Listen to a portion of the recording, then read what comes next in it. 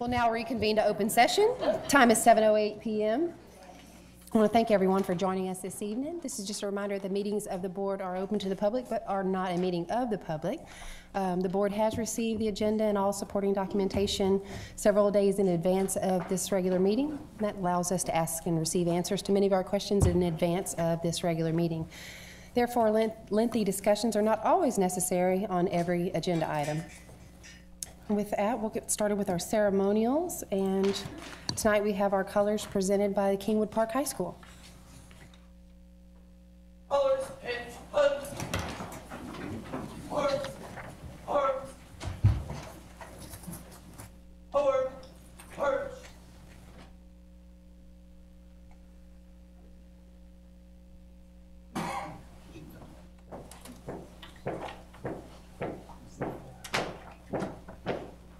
Colors, halt. Peace and colors. Pledge allegiance to the flag of the United States of America and to the republic for which it stands, one nation, under God, indivisible, with liberty and justice for all. Honor the Texas flag. I pledge allegiance to thee, Texas, one state, under God, one and indivisible. Arms, arms. Colors, pose.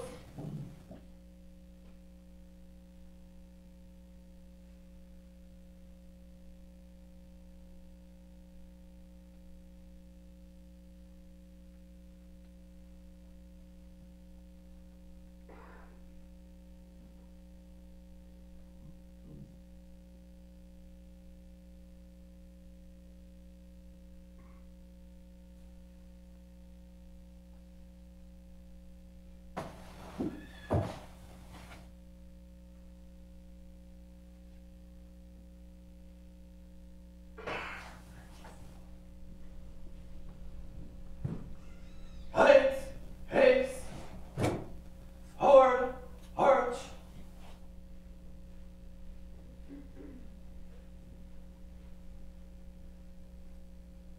Now observe a moment of silence.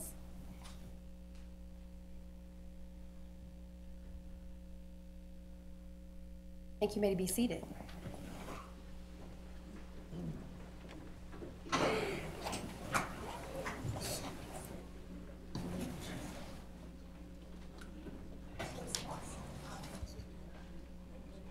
Our next item is item 3E, our commendations and recognitions. For that, I'll turn it over to administration. Thank you. Tonight, Inspiring Moment will be a live performance.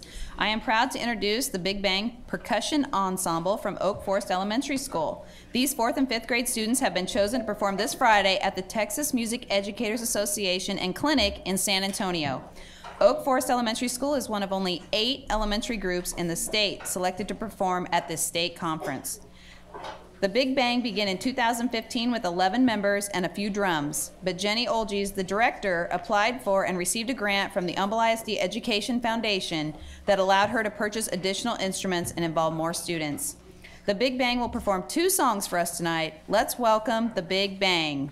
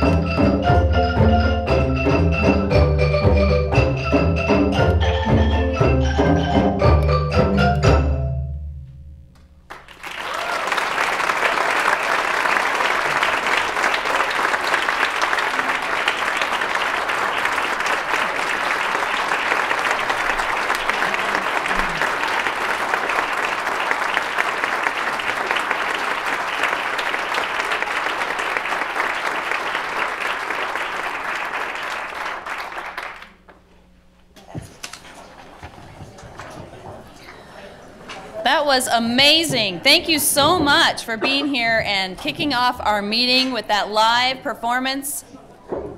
Thank you, Mrs. Olgies, the students, for representing Humble ISD at the state level.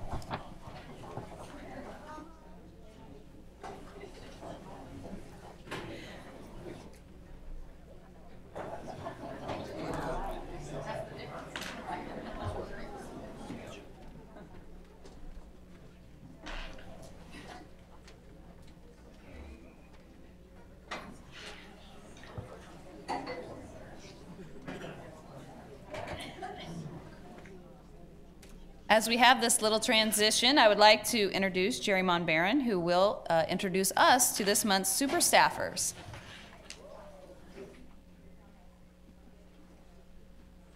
That's it, so we can go down. That is a tough act to follow, but I'm going to give it my best. So Humble ISD employees go above and beyond each day to meet the needs of our students, and we want to recognize these employees for their important work in making Team Humble ISD great. Each month, campuses and departments select an individual to be honored as a super staffer for their outstanding work in advancing student achievement. A drawing is held, and 3 honorees receive additional recognition at the school board meeting, including a gift card thanks to an award sponsor. And this month's Super Staffer Award sponsor is the Humble ISD Education Foundation.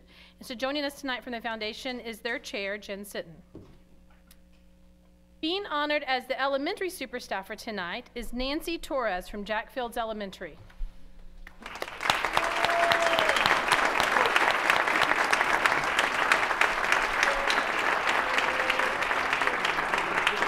Joining Nancy up front is Karen Weeks, principal of Jack Fields Elementary. And let me read a little bit of what they said about Nancy. She knows the true meaning of teaching to all modalities. She consistently brings curriculum to life in such a way that students are excited about learning. Many times upon entering her room, you will hear her singing and playing the guitar to build classroom culture and, of course, making learning fun. Academic learning time is considered precious to Nancy, and she utilizes every possible minute to reinforce learning objectives. Nancy not only brings energy to her classroom, but also the entire campus. Congratulations, Nancy.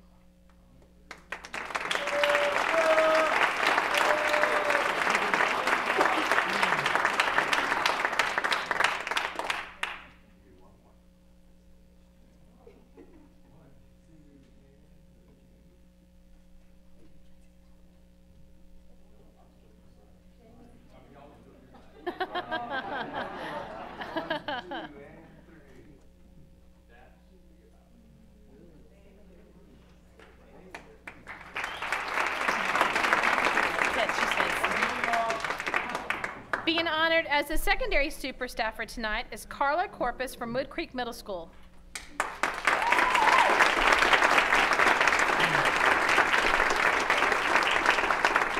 Joining Carla up front is Brian Applegate, the principal.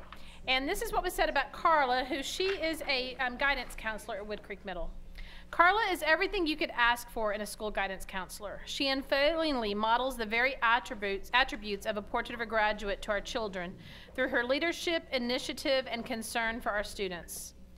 With an ever-present smile and a sunny disposition, she seeks out opportunities to share her outlook on life and relationships, turning tears into joy wherever she goes. You will not find a more super staffer member anywhere. Wood Creek Middle School and the Humble ISD community would like to thank Carla for giving her very best and time and talent to our students and staff. Thank you, Carla, for all that you do.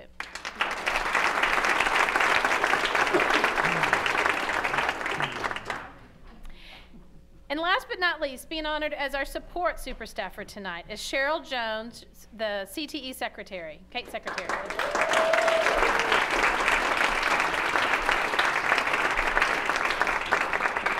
Joining Cheryl up front is the CTE coordinator, Christy Starkey.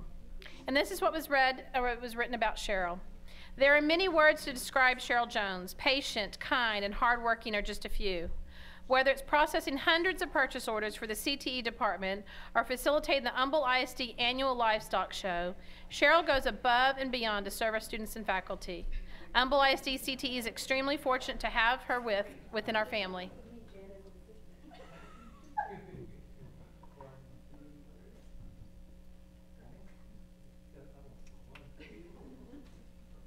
And a last round of applause for all of our super staffers.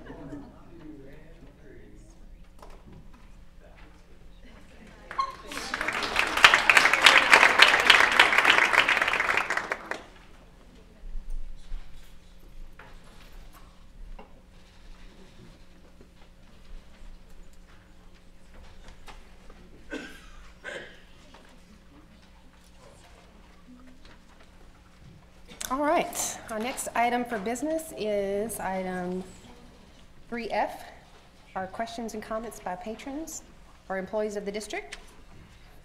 And we have some of those who have signed up to speak. We'll begin with Miss Caitlin Sitton.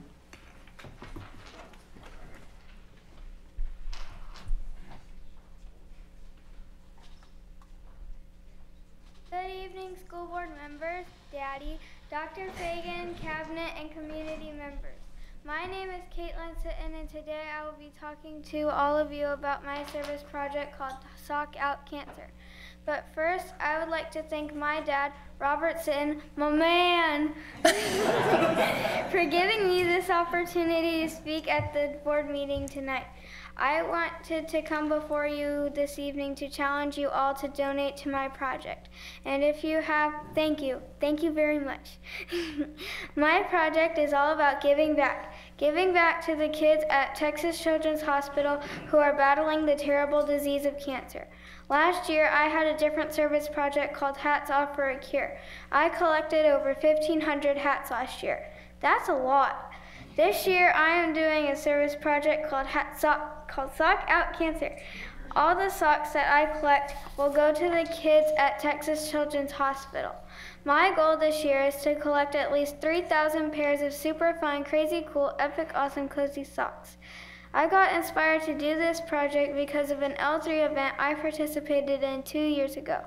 I heard a person named Mr. Scott say to try to make a difference, and that's what this project is all about. Making a difference for those kids at Texas Children's Hospital.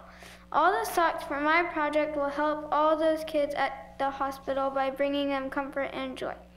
I am collecting the socks at my dad, Robert Sitton's office at 18455 Westlake Houston Parkway, Suite 150, and at Tammy Heights Webel's office at Remax in Kingwood, 2940 Oak Street. Again, thank you so much for allowing me to speak tonight. I appreciate it very much. If you have any questions about me or my project, I will gladly answer them. You can also follow me on Facebook and Twitter at Hats Off for a Cure. Thank you, and have a nice evening, folks. Also, Daddy, I love you more. Good night. Caitlin, thank you for being here. We are so eager to support you. We're eager to support you on your campaign. We know you've already had a successful campaign last year, so we'd like to help you kick off your campaign. We might have heard in advance.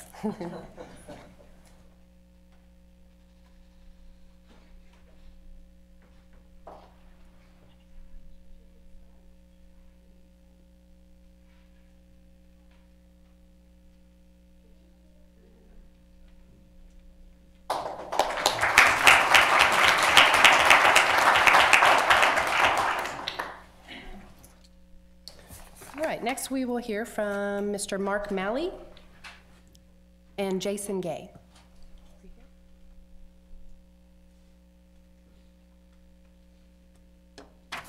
We'll be moving on to Deborah Rose Miller.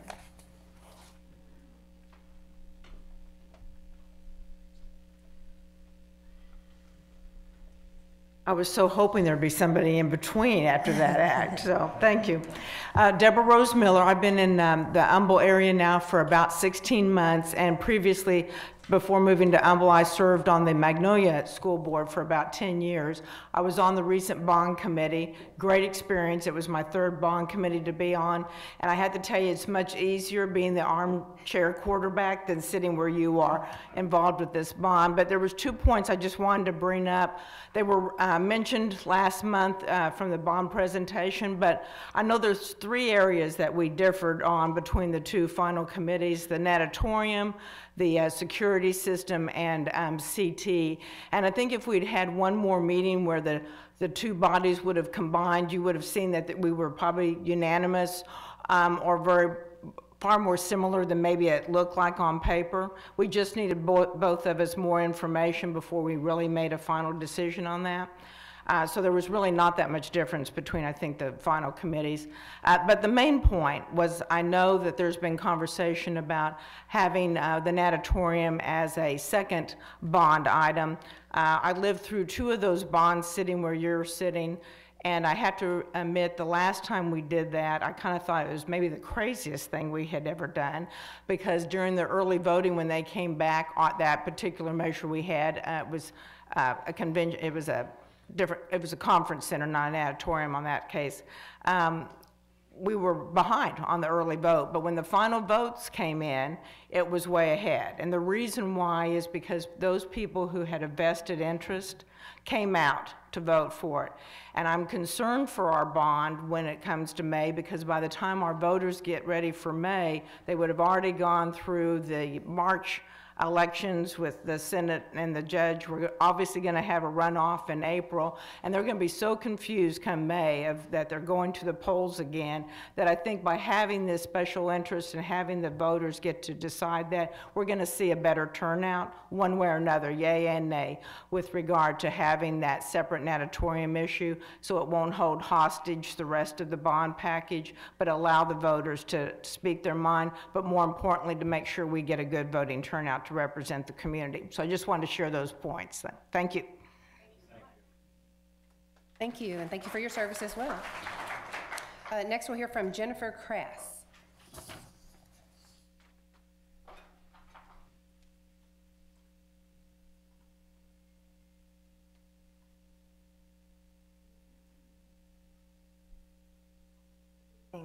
My name is Jennifer Crass, and I'm a parent of Humble ISD.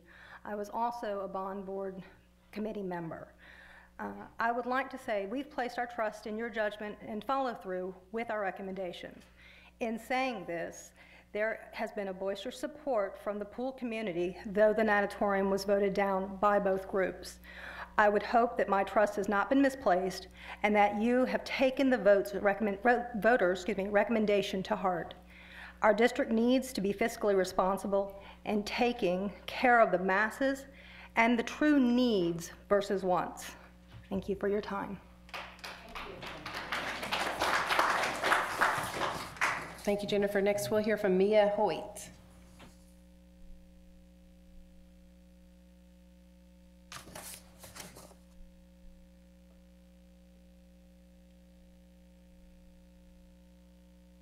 Hi, I'm Mia Hoyt. I am an Humble ISD parent. I just wanted to say I know that many of you have already taken into consideration many points that could be made for or against adding the natatorium to the bond package.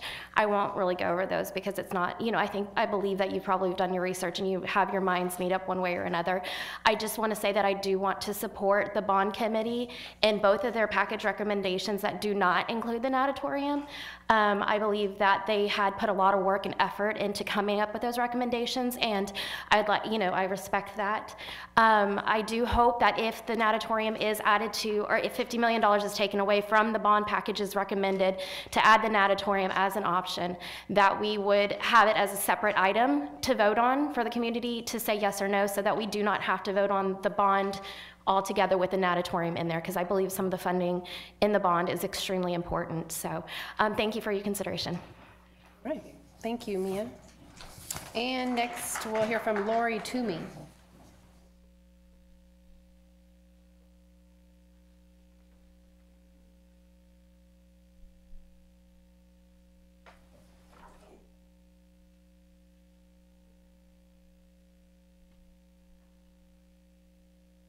Good evening. I'm going to keep this very short and sweet because most of you already know me and have heard what I had to say.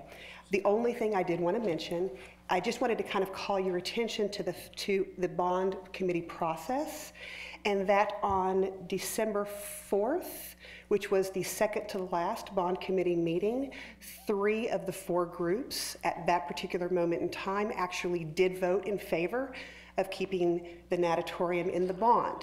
The next meeting, which was our last one, which was on December 14th, it did not make it into the final cut because it only had 55% of the vote. However, one thing to recognize is that only 79% of the board was present at that particular meeting because it did happen the Thursday night right before the Christmas holiday. So we may not have had the actual full representation at that particular meeting. However, I do think last month the board did a great presentation on the natatorium.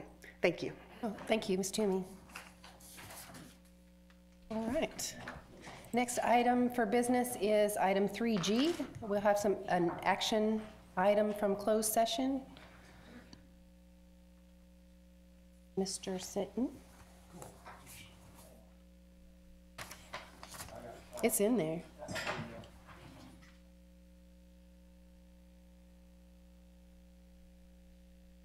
Madam President, I moved, as for the personnel, I move that the board approve the administration's personnel recommendations as presented with addendum.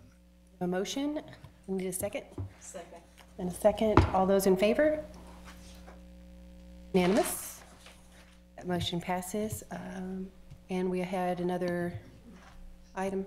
Yes, Madam President, as for the consideration of student expulsions, I move that the board approve the administration's consideration of student expulsions as presented. Second. Motion and second. All those in favor? Unanimous. All right. Thank you, Mr. Sitton. Next item of business is our comments by individual board members. We'll start to my left. Ms. Morrison.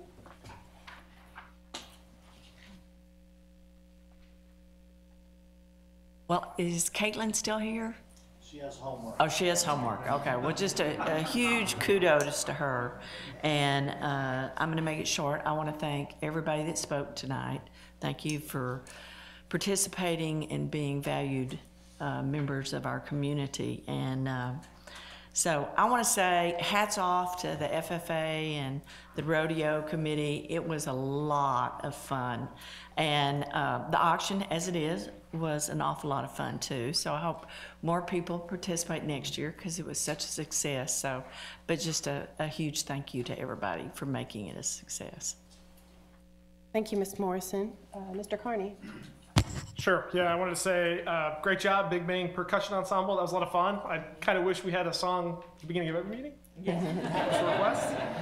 Also, I wanted to say I had a great time going to the Humble Rodeo and Barbecue Cook-Off over the last 2 weeks, and I wanted to thank all of the volunteers that made that happen. I know that was a pretty monumental undertaking, but it was a lot of fun. I enjoyed going, and I know there was a little bit of drama with one of the bullfighting events, but you know, we'll see if that comes back next year. Also, I wanted to thank the CBAC volunteers. I know you guys put a lot of time and effort into going through a lot of information. I've got a very large binder right here of the documents you guys were going through. So definitely can appreciate all the time and effort you guys put into that, so thank you. We definitely do value your feedback and your input. And for all of those that have come and spoken about what we're gonna talk about later, definitely appreciate your input as well. Likewise, for everyone that's contacted us directly via email or phone, we appreciate your input. Thank you, Mr. Carney. Ms. Dixon? Yeah, I would like to say that to ditto with what Colin said about the Big Bang group. That was really awesome. I would like to start meetings that way as well. I have a few other things. First of all, congratulations to Humble High School's basketball team for their 17-0 winning streak. I'm looking forward to seeing them in the playoffs. And congratulations to all of the high school swimmers in the district who advanced to the state championship this weekend. I look forward to being in Austin this weekend to attend the state championship. I enjoyed the Kate Fair. There's been so much going on this month. The Manners Banquets at Timbers and Fall Creek Elementary that I attended, and I attended my very first Humble Rodeo auction. That was a lot of fun. But thank you. It's been a great month. Thank you, Ms. Dixon. Mr. Lopez? The music in the beginning of the meeting was awesome. Thank you so much for that. I feel like I need a margarita after that many fucking chocolates. Awesome. It really was. It was outstanding. Those kids were great. I can't get over how good they were. I just want to thank the committee, the bond committee, for getting together and putting in all that hard work. Just thank you so much for doing that. I can tell you that we're going to talk about it a lot tonight, but you got us really close to the finish line as a board, and I really appreciate that as a board member, having to go through that, and most of the work was already done, so thank you so much. Those are the comments. Thank you, Mr. Lopez. Mr. Sitton? I will be short and sweet. I'll ditto the things that were said by the other board members. The rodeo was awesome. Tracy Bird Saturday night kind of took me back in time, prior to meeting my wife, I should say. But anyway, she's already left, I can say that. So, but no, it was great. My colleagues with Edward Jones, we were able to purchase the Grand Champion hogs, so we were glad to give back. The auction was incredible as far as the amount of money that was raised for our kids. So, it was, I don't know what the numbers were. Marley, do you have the numbers? $270,000, folks. That was given back to the kids. That was a great day. A lot of community partners were out, so very pleased with that. And I'll finish with this, Caitlin coming up like that, that's why I do what I do. She's one of the 41,000 plus students in Humble ISD, and she's the reason I get up in the morning. She's the reason that I go through bond referendums. She's the reason I go through election cycles. She's the reason that I attend school functions, and because there's 41,000 other kids just like her out there, and that's why we do what we do. So thank you. Thank you, Mr. Sitton. Mr. Cunningham? Thank you, Madam President, and I will ditto everything that everybody said. I just want to add two other items. I had the privilege of last Friday speaking to a group of seniors about what I do as a board member, and it was real nice. They had some real good questions. Some of them were former teachers. And on January 26th, I had the pleasure of speaking to, who was here? DENPAC 912. 912, DENPAC, little group of Cub Scouts in Eagle Springs. And we talked about building a better world. And so that was a real good experience, had some real good questions. I think most of those kids were either at Atascocita Springs. I think there was a few at Eagle Springs. But wanted to just share that with everyone, that we've got some great future leaders to look forward to. That's it. All right. Thank you, Mr. Cunningham. I would only add that, again, thank you to the Big Bang. I know how much hours of practice go into that. I should be thanking the parents probably as well. I did see a lot of foot tapping during that time. And I did tell Dr. Fagan, I think those who may be tuning in live may think they have the wrong stream. But that's a good thing. So in addition to that, I would just add our appreciation for all of your the ways in which the district has reached out to us and showed appreciation for our service during the month of January. None of that goes unnoticed, for anything from a simple email to invites to campuses and just when we saw you out in person. So thank you for taking the time to help us feel appreciated. We certainly did. And then lastly, I would just add to the enjoyment at the barbecue. I would say even better than the judging of the barbecue, which is typically my favorite part. I actually love talking to the students who crafted the barbecue pits. Those guys are so passionate. That was amazing. I really enjoyed that. Of course, I went home smelling like a sausage, but it was okay. All right, I don't have anything else to add, so we'll move on to comments by administration. Thank you. I'll talk a little bit more about the Citizens Bond Advisory Council later when we introduce that item, but I do want to say thank you to everyone. Just to put it in perspective, we all had a very interesting August, and then we started those meetings in September. And we've moved through the process to this point. We had always planned to start there and move through a process to tonight. And so there's been a lot of great conversation. It's been a quality process. We've had a lot of changes along the way that we've responded to in a very positive manner. I appreciate the teamwork of my team who acted as facilitators of a process and allowed it to grow and change over time, as well as all of the people, roughly 100 most nights, who gave of their evenings and came together with us to learn about things that maybe are not that exciting to everyone, like bond financing and facility assessments, but to really understand the needs of this community. And then you fast forward to the month of February and the livestock auction and all of these pieces and parts, and you see once again the Humble ISD community coming together to support our students. And that is one of the things, one of many things, but a very important thing that makes this district special and a place that is good for my kids and 41,000 and some others. So I just want to say thank you to everybody who volunteered. We had Portrait of the Graduate last year. We had Bond Committee this year. I hope you're seeing a theme of working together for the better interest of the district and putting our students first above all else, asking hard questions, having difficult conversations, moving through, and not being worried about all of those pieces that sometimes can be intimidating. And I really want to say, thank you, Jenny, for bringing your students. As a teacher, you have to have a vision for something different, something beyond what we've typically experienced as students. And obviously, you had a vision for something a little bit different. You wrote a grant. You earned that grant through the Humble ISD Foundation. One of the most fabulous things that they do is collect money to fund innovative education grants for teachers. And you saw the result of that here tonight. Real learning in an authentic situation. Students who have developed skills that they might not otherwise have because a teacher took a risk and did something a little bit differently and was supported by her school community and also the greater community beyond our walls. So that's the theme of our school district, and it's a powerful one. It's a place where people want their children because of it.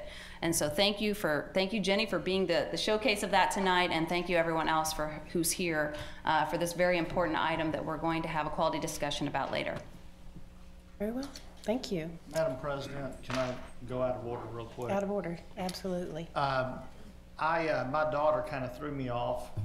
I had something that I wanted to say, and I totally just forgot because I was enamored with her. But it's been either 14 or 15 years since a participant from Humble High School has made it to the state swim meet, and this year we have one. And I want to congratulate Miss Martina Dixon for her son Alec making it to the state swim meet for the first time in Humble High School in 14 or 15 years. So congratulations. Okay.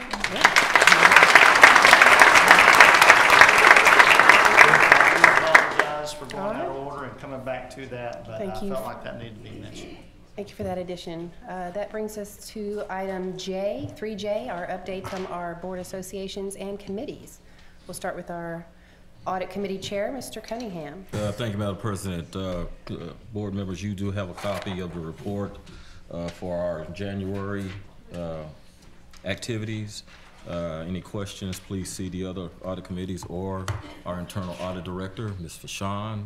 or the superintendent.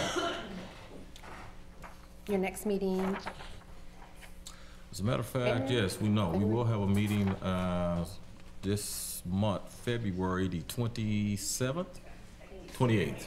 Yeah, we had one, it got moved because we had something more important. It was signing day. So, yes, we will have a meeting on the 28th of February. Great, thank you. Thank you. Okay. Our chair, Mr. Lopez of Board and Superintendent Evaluation Process and Goals Committee. I don't have a report, but, I mean, you guys know I'm kind of OCD. And can we just fix Martina's name on the Building and Planning Committee instead of Martina? Just, it's been bothering me for the last couple of months. Okay, but no report for that. Noted. Our Board, Building and Planning Committee Chair, Mr. Sitton. Thank you, Madam President. Mr. Cunningham, Ms. Dixon, not Martin, but Martina, serve on that committee with me. You all should have gotten a report from our last meeting, I believe on Friday. A couple highlights. We got an update on Middle School 9, which is now, we need to change that to say Westlake Middle School. We got an update on Kingwood High School. Everything's still going as planned. Fingers crossed, March 18th, right? 19th. Well, we can start on Sunday. We can have a prayer session, you know? But there's a few items that are agenda items, so I won't hit those. If you'll see the information here, if you want to discuss it further, we can do that as well. We looked at the elementary school number 29 land purchase. That's an item. We're doing some due diligence on a couple of pieces of property that's in there. And let's see, I think that's really about it on the highlights, but you've got the agenda, or the agenda that we use, so if you have any questions, let us know. I do just have and I don't know if you can answer it now, but on the spreadsheet of the differences in the land for the different locations, yes. The one at Lakewood Pines, the amount there doesn't match the purchase amount. Is that not a purchase amount? That's just a transfer? Is that's why that's different? Okay. That's all. Okay, yeah, okay. Oh, and you're done, so. Yeah, that's it. Let me go back to the agenda. All right, that brings us to our Education Foundation liaison, Mr. Colin Carney. That's me. So I mentioned this earlier, but the foundation wants to thank everyone that came out to the Humble Barbecue Cook-Off and Rodeo. We had a great 2 weekends for the community, and it wouldn't have happened without the support of all the sponsors and many of the volunteers, and all the people with the Humble Rodeo Committee specifically that put in many months of hard work to make sure that was a very successful event. So thank you to everyone, all the sponsors and volunteers for making that a great 2-weekend event. As a reminder, as Dr. Fagan mentioned this earlier, the proceeds for the events benefit the Humble Education Foundation's Innovative Education Grant Program. So we just saw one of those innovative education grants in action, so it was good to see that timely. Humble ISD teachers submit their innovative ideas to engage students in learning, and because of community support of the cook-off and rodeo, the foundation can provide the money so that these ideas come to life. Just a reminder, the innovative education grants are due, the applications are due this Friday, February 23rd. I believe that's 10 days from now. And you can submit your grant online at humbleisdfoundation.org. Thank you. Can board members submit grants? All right. Finance Committee, Mr. Sitton. Most everything that we talked about, they're all agenda items. So there's a few items that will be pulled here in a minute, and we'll get some, a little report from the staff, and then y'all can ask questions from them. Okay. Okay. Awesome.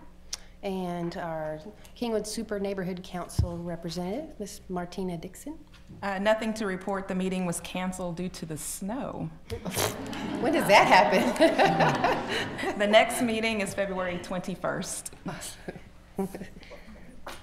All right, thank you. And Legislative Committee. Okay, I went to the Region 4 Grassroots Advocacy TASB committee meeting last week. And for those of you in the audience, TASB is Texas Association of School Boards, and we sit in Region 4. And so the purpose of the meeting, which all committee members have highlights of the legislation that was passed in our last volume and what TASB's advocacy points were and where they met and where they not met in the bills that were passed. So it was our job to start the process of setting up the priorities for Region 4 in our next legislative session, so which came out to be school finance, basically fixing the financial system, and hopefully some way, if the state of Texas will fix our system to get us what we need. And then local control was the second priority, giving school boards control of their districts. And then Harvey relief is the third one. The A through F accountability, we know it's going to be there, and we know that it's been tweaked, but, you know, and then, of course, what will it look like in the future, and really devising it in a more appropriate manner. And then, last but not least, TRS Care and TRS Active Care, if all of you know, right now there is a big discussion that they will be going back to the legislature for more money due to insurance cost. So, but I want to thank member Mr. Cunningham. I will be part of that committee, and and we will go and we will meet in April in San Antonio with all the other districts in the state of Texas, working on, because we refine it down to 4 points, 4 discussion points before we go to the legislature. Okay. I just want to expand on that a little bit too. Ms. Morrison was chosen as one of our representatives to the LAC, as our Legislative Action Committee, is that right? Advisory Committee. And so they are responsible for representing our districts in our area, and then who ultimately bring that information to your board of directors. Is that right, Mr. Cunningham? Right. A group of them will be chosen to be to serve on the legislative committee for TASB, and they will bring. Awesome. I think that's great. I just want to point out too, for those that are not active legislatively, but maybe you are in your own groups, I'm still learning how it all works. But it's good to let us, but especially Nancy, know, and Mr. Cunningham, how proposed bills will affect your teacher group, your whatever group, because they are there arguing on your behalf. They are determining what these priorities are, and if they can understand from your perspective how that TRS bill will affect you directly, that helps her to be more of an advocate on your behalf. And if I may, Madam President, Ms. Morrison, Region 4 is combined of 50 school districts. 50 school districts. So Ms. Morrison is the representative for the 50 school districts. And I'm learning, same as everybody else, but what I will tell you is we were fortunate enough to listen to a lot of legislatures at that meeting. Is that fortunate? Well, that's true, or unfortunate, whichever way you want to say it. But what we did hear consistently was that the one thing that does touch their hearts is that if they're communicated with by every constituent, not just one person, but everybody, it seems to pull at their heartstrings because that's their voter base. So it is very, very important that we all take part. So more to come on that, I'm sure. Yeah. Mm-hmm. All right. Next, we'll move on to our consent agenda. And for those of you who don't know, a consent agenda is basically a practice that groups this routine business and reports into one agenda item. Helps us to kind of approve all of that in one action rather than filing motions on each item separately. So we'll get started and note any items that may be pulled, beginning with our minutes. Pull. Oh. Hold on, I didn't get mine out. Excuse me just a minute. All right, minutes is a pull. The next is the tax refunds. Item C, budget transfers and amendments. Item D, budget transfers and amendments related to the 2008 bond fund capital projects. Item E, ratify and approve application for FEMA Public Assistance Alternative Procedures Pilot Program. That's a pull. Item F, property insurance. Item G, purchases exceeding $50,000 in the aggregate or $25,000 individual. Pull. Item H, goods, professional services, and non-construction services exceeding $50,000 in the aggregate or $25,000 individual. Item I, resolution to declare a public purpose regarding certain actions related to a closure of all district facilities for inclement weather days. Item J, consideration of guaranteed maximum pricing for the Welcome Center renovation and Hurricane Harvey remediation. Pull. Item J is pulled. Item K, consideration of temporary lease at Kingwood Place for displaced special education and curriculum and instruction personnel. Item L, negotiations and purchase of real property located at Lakewood Pines. Pull that. Pull 4L. Item 4M, approval of vendor for election equipment and supplies. Item N, adoption of the district calendar for the 2018-19 school year. Pull in item N. All right, we'll read that back as a motion. Madam President, I move the board approve the following items by consent. Items 4B, 4C, 4D, 4F, 4H, 4I, 4K, 4M, and that's it. All right. Second. I have a motion and a second. Those in favor? Unanimous. That motion passes. We will go back to those items that were pulled, beginning with item 4A, the approval of minutes. And I believe that was Ms. Dixon? I just have a minor correction. The super neighbor. A motion and a second. Thank you. Thank you. A minor correction to the minutes. The Super Neighborhood Council meeting that was canceled was scheduled for January 17th rather than January 27th, which is stated in the minutes. Thank you. All right, we have the correction noted. All those in favor? Okay, that's unanimous. Was that it? I just had a different thing. Had Can it I ask a quick question?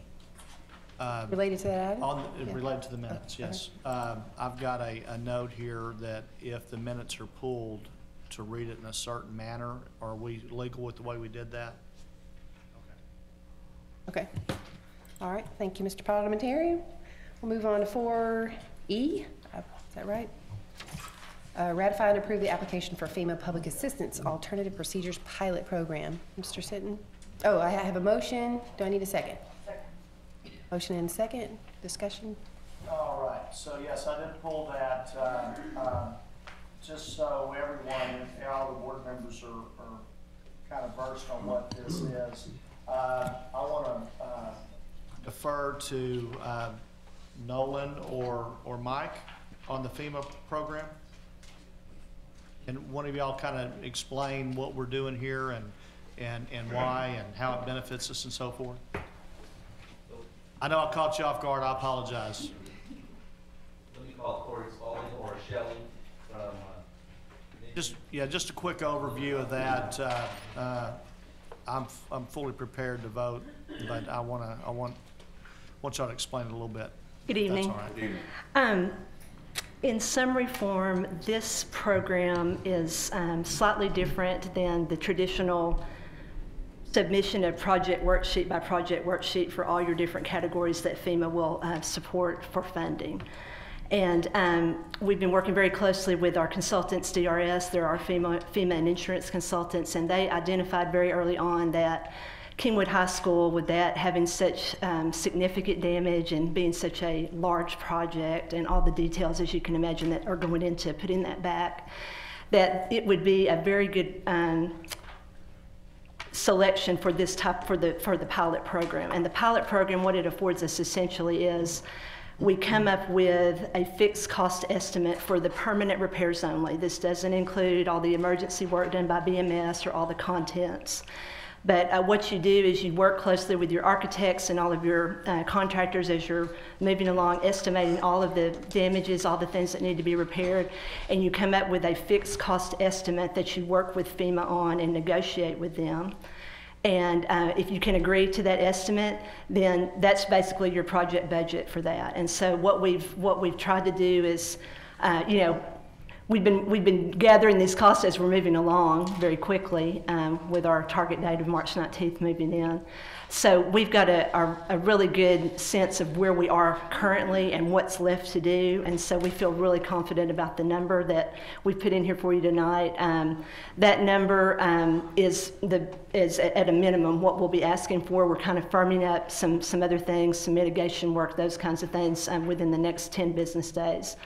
But essentially, we would agree to that number, and instead of having to submit project worksheet by project worksheet, that number, once it's agreed to, that is given to the state as the recipient of the grant from FEMA, and then we're the sub-recipient, and we can draw down from that amount that we're agreed to, rather than having to submit all of our final cost and invoice and have to wait for payment until everything gets to the end. And the really nice thing about that is if we have any money left over from that, we don't have to give that back. We can use that for further mitigation projects for Kingwood High School that would help us prevent damages such as what we've experienced from happening again, try to mitigate those costs.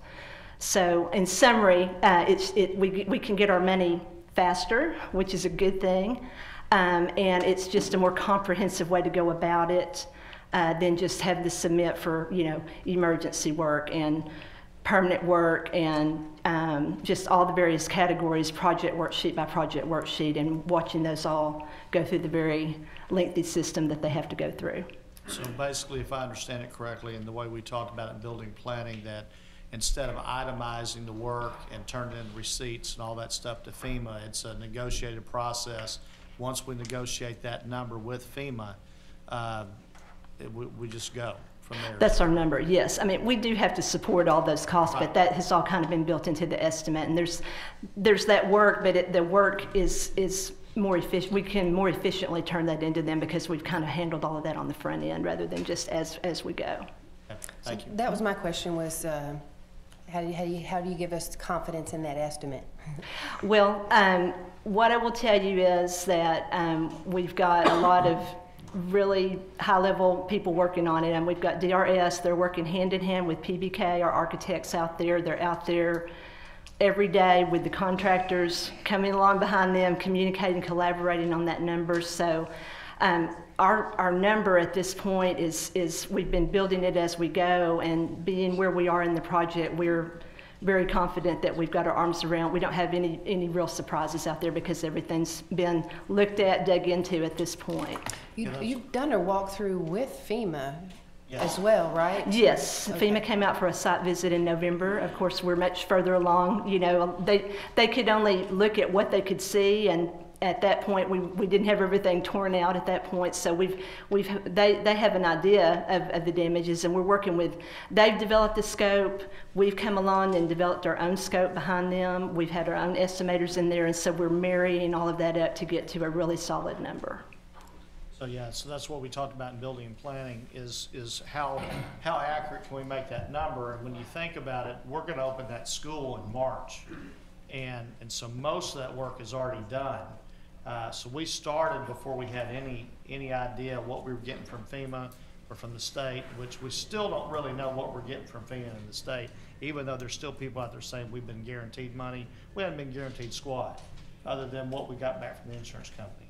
So we've got about $30 million in, $100 million worth of expenses. But when you look at the work that's been done and what's left to be done, it's a lot easier to estimate the work that's left to be done because the vast majority has already happened.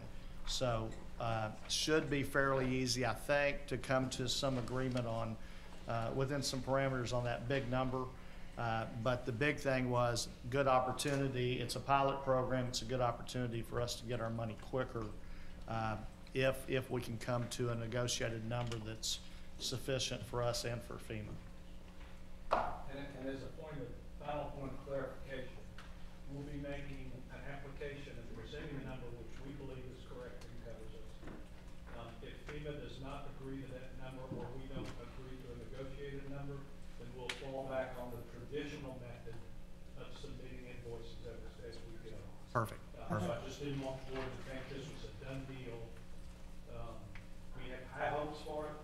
We have, the board has authorized us to involve the very best experts we could possibly find in developing and making this application. We feel like we're the poster child for people that FEMA should come to agreement with, but it isn't done until it's done, and we'll let you know in the next couple of meetings, hopefully, if we're coming to agreement. And just one other point of a clarification, this is the building only, you said, so the permanent work only. remediation work and the contents, and that'll be filed? That'll all go through the traditional project worksheet. And we're working on those things concurrently, but this piece is just for the permanent build back. Other questions? All right. I'll throw one out there real quick. I know one of the main benefits of this program is speed of recovery of our costs. Do we have any idea as to how quickly we can expect that if this is successful, we could get our money back? I know we just received a payment on Hurricane Ike 10 years ago. Yes. So, just any ideas? The answer is we really don't. Now, they call this a pilot program, but it's been out there for a number of years. It started with Superstorm Sam. 2013 says. Yeah. So it's, pilot program is not a great definition. However, every round of disasters, FEMA changes their operating procedures. They have new people in there. And I want to say, as difficult as it is, we're working with some good folks in FEMA who knows what's the best. I don't want to thank them, but they have to go through and redefine their processes. The one thing we're convinced of is it will be happen more quickly if we go this way than if we go the other way. Whether that means 6 months or 6 years, we really don't know. Any other questions? All right. Those in favor of supporting the recommendation from administration? Unanimous? All right, the next item for discussion is 4G, purchases exceeding, related to Excel Communications. So moved. Second. Yeah, I pulled that real quick. We've been talking a lot in building and planning about efficiencies and coordination, and the way that, you know, for years we use different processes or different technology. I mean, you used to handle the technology committee as well, but trying to streamline things a little bit better. And this is one, I just wanted to point out, this is one opportunity where the team has looked at an opportunity with new schools coming online, with Kingwood High School being redone, to streamline more efficiently the security system that we're using, and going with a single vendor here for best price, best value. Questions? All right, those in favor? Passes. All right, item 4J, I believe. Consider for the Welcome Center renovation and Hurricane Harvey remediation. I have a motion. So moved. And second? Second. Motion seconded by Ms. Dixon. That Mr. Sitton, did you pull that? Yes.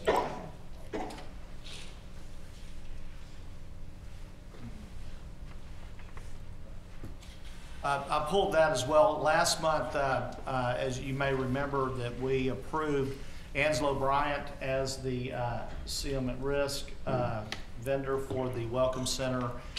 This is coming back to you with the not to exceed dollar figure to approve. All right, thank you. Any questions? Other discussion? Those in favor? And last one in consent, we're circling back on item L, negotiations and purchase of real property at Lakewood Pines.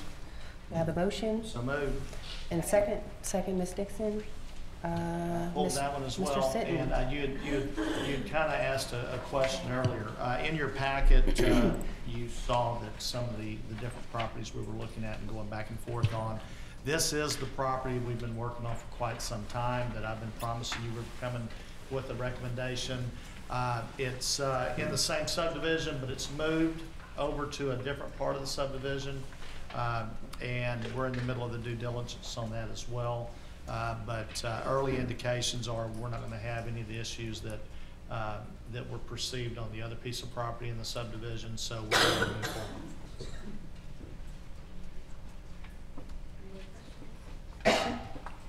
All right, we have a motion and a second. Those in favor? Lakewood Pines. All right, that brings us to our next item of business is item 5A. Our action items order calling bond election on May. Or in. What I did? Oh, thank you so much. Yeah, that is kind of important. Adoption of the district calendar. Need a motion? So moved. And a second? Second, Ms. Morrison and Ms. I didn't pull this one. I pulled this one. Ms. Dixon, you have the floor. Okay, to my colleagues on the dais, when you look at the survey results, at first glance, it seems as if the majority of the respondents prefer calendar option A. However, statistically speaking, when you have 3 options, the results are essentially skewed. We have 47% for option A, 40% for option B, 13% for option C, with the primary difference of the calendars being the start and finish dates of each. With these percentages, we must make the assumption that 53%, the 40 plus the 13, of respondents do not want to start school on the earlier date in option A. Therefore, I feel as a board, we should go with the happy medium of option B. To get sound numbers from respondents, the only other option would be to send out a second survey to narrow it down to 2 options, where it is safe to say that the 13% who wanted option C would invariably select option B, making the final result the same, option B. And then going forward, I would like to respectfully request that the administration shortens the time span for the calendar survey, especially if the survey has 3 or more options. Doing so would allow a second survey to be sent out with the final 2 options, which would give us a better sample of data to work with when we make these types of decisions. Good points. Any other discussion? So I'm looking at option A, and that's got a start date of the 20th. Right. Option C has a start date of the 27th. That's option 3. 3. Well, 3, okay. And option B is the 22nd. So you're recommending we go with option B? The one in the middle, The one yes. that starts on the 22nd instead of the 20th or the 27th. Correct. But you're making the assumption that just because they voted differently, they wouldn't vote for A after.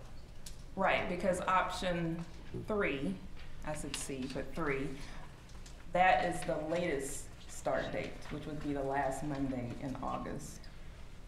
So I would reasonably assume that those people who, the respondents of the survey, if they were to vote a second time, they wouldn't choose the earlier date, they would choose the date in the middle. But there's other differences in the calendar.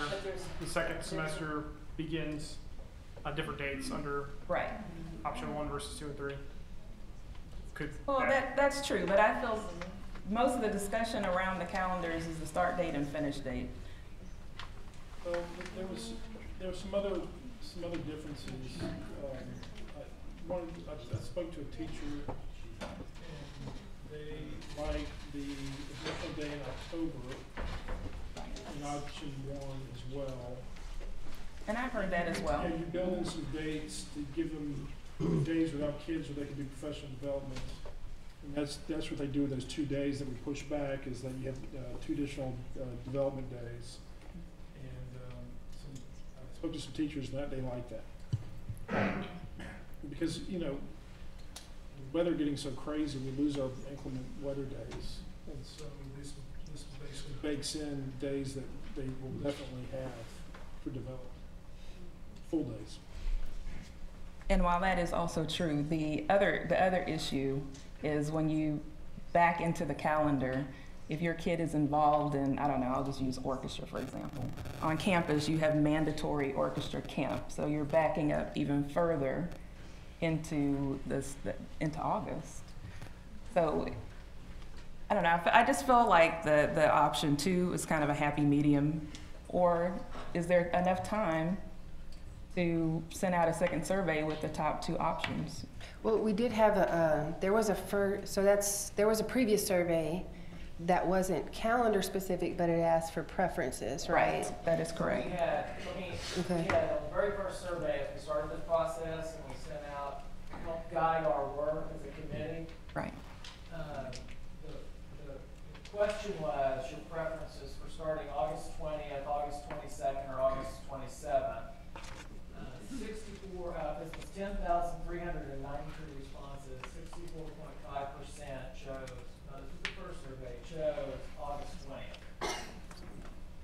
And then 15% chose the 22nd, and 20%, 20.4%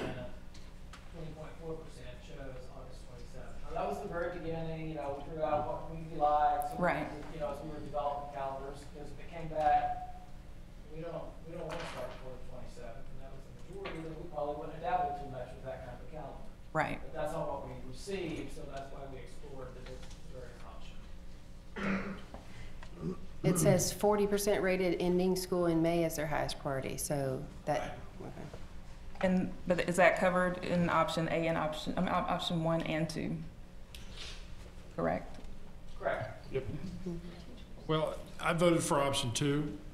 And then I spoke to some teachers, and they convinced me that option 1 was the way to go, but I'd already voted. So, but when I saw this came out at 47%, I said, I think a lot of teachers voted for it. Well, I mean, because you say that we have 18%.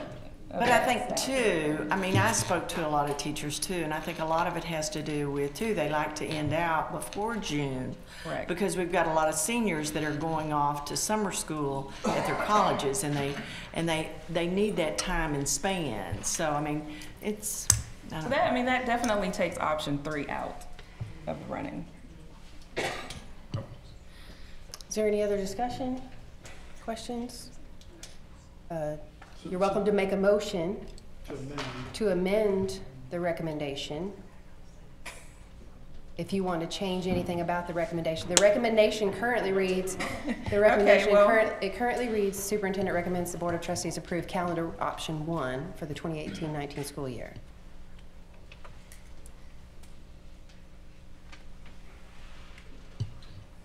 Madam President, I move we amend the motion to select calendar option 2 for the district calendar for the 2018-2019 school year rather than option 1. Second. So there's a motion and a second, so it's upheld, so we'll have to vote. Those in favor of changing the words option 1, amending the motion to change the words option 1 to option 2. Those in favor? Those opposed? So the amendment fails. So the original motion is to adopt option 1.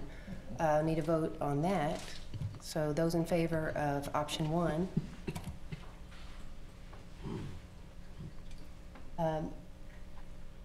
Opposed? No abstentions. That's everybody, right? I think, just to square the circle, I think Martina's suggestion is probably a correct one. Maybe that we should start the process earlier and just talk about how we do it next year to more data. That's a good idea. And I want to add to that, because it's not part of the discussion of that particular item, but if you're in the audience or you're watching from home, someone sent me an email dealing with the Forney ISD calendar again, and I deleted it by accident, and so I never got back to them. They had some specific questions though that really sparked some idea that would solve this issue too, because I believe the way the email read, they actually have adopted a 2-year calendar instead of a 1-year calendar for planning purposes and so forth. So that really sparked some interest in me, and I went back to respond, and it was not there. So We did forward that to the administration, so they have that. Okay, perfect. Good. So if you're watching, I apologize. I meant to respond, and I deleted your email. So. Some of that we have to be taken to the District Innovation Committee. Right, exactly. We have the ability to look at that, but solve some of these issues as well. So. All right, moving on to now we're on item 5A, order calling bond election on May 5th. Before we call for a motion, I do just want to quickly turn it over to administration for maybe a quick overview recap. Sure, thank you. As I mentioned earlier, we have worked our way to this evening on this bond question. I just wanted to sort of rehash where we've been for everybody in the audience, and then of course turn it over to the Board of Trustees for their conversation on where they would like to go. So you all probably remember we did a facilities assessment. It's the 2017 facilities assessment. And after that was completed, we brought forward the bond committee, which was open to absolutely anyone in our community, and had a lot of participation in that starting in September and working our way through the process till now. So I would like to introduce Mr. Rick Bland from PBK Architects to just go over the process, a couple of things, how the facility assessment was created, and also there have been some questions about how the idea of renovating a building versus reconstructing a building, how we do that analysis and determine which is the right path for the district. And I think it would be helpful for everyone to just have a brief review of that piece. And then we'll move right into the matrix, which is what our committees use to really generate a bond package that they worked from. And so we have a live matrix ready to go in the event that the board would like to do that same process and see what it comes up with. But first, we'd like to just do a brief review of how the facility assessment was created and also the idea behind Lakeland Elementary and Kingwood Middle School. So, Rick Bland. Great. Thank you, Dr. Fagan. Madam President, trustees, and Dr. Fagan, thank you for allowing us to be a part of this presentation tonight in this historic evening for Humble ISD. Tonight we're going to do a rehash of a presentation we did in June and just go through the assessment. 500-page assessment. We're gonna start with page 1. And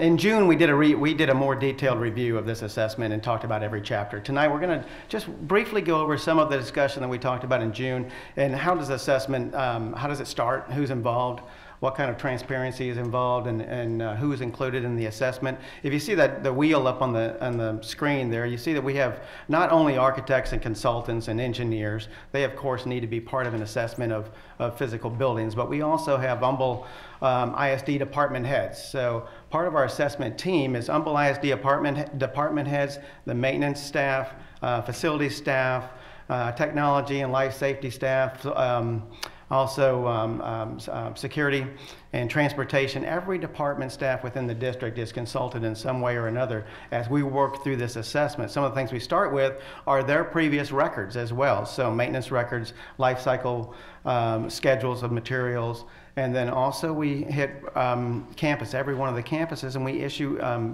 online interview. We do online interviews with principals. Every principal, we use in 2016, we actually presented a utilization and unifier study to the board. So that's also one of the tools that were put into this binder, and then also the demographics. I'm going to talk about that in just a second. So we start out with walking every facility and meeting with every principal and having questionnaire discussions with principals. We also give them online questionnaire so they can fill out this information at their own pace or delegate it to somebody else on their staff. Some of the sites we walked with many people within the facility, whether it's principal, assistant principal, or other people on the staff. So the binder is about 5,000 items.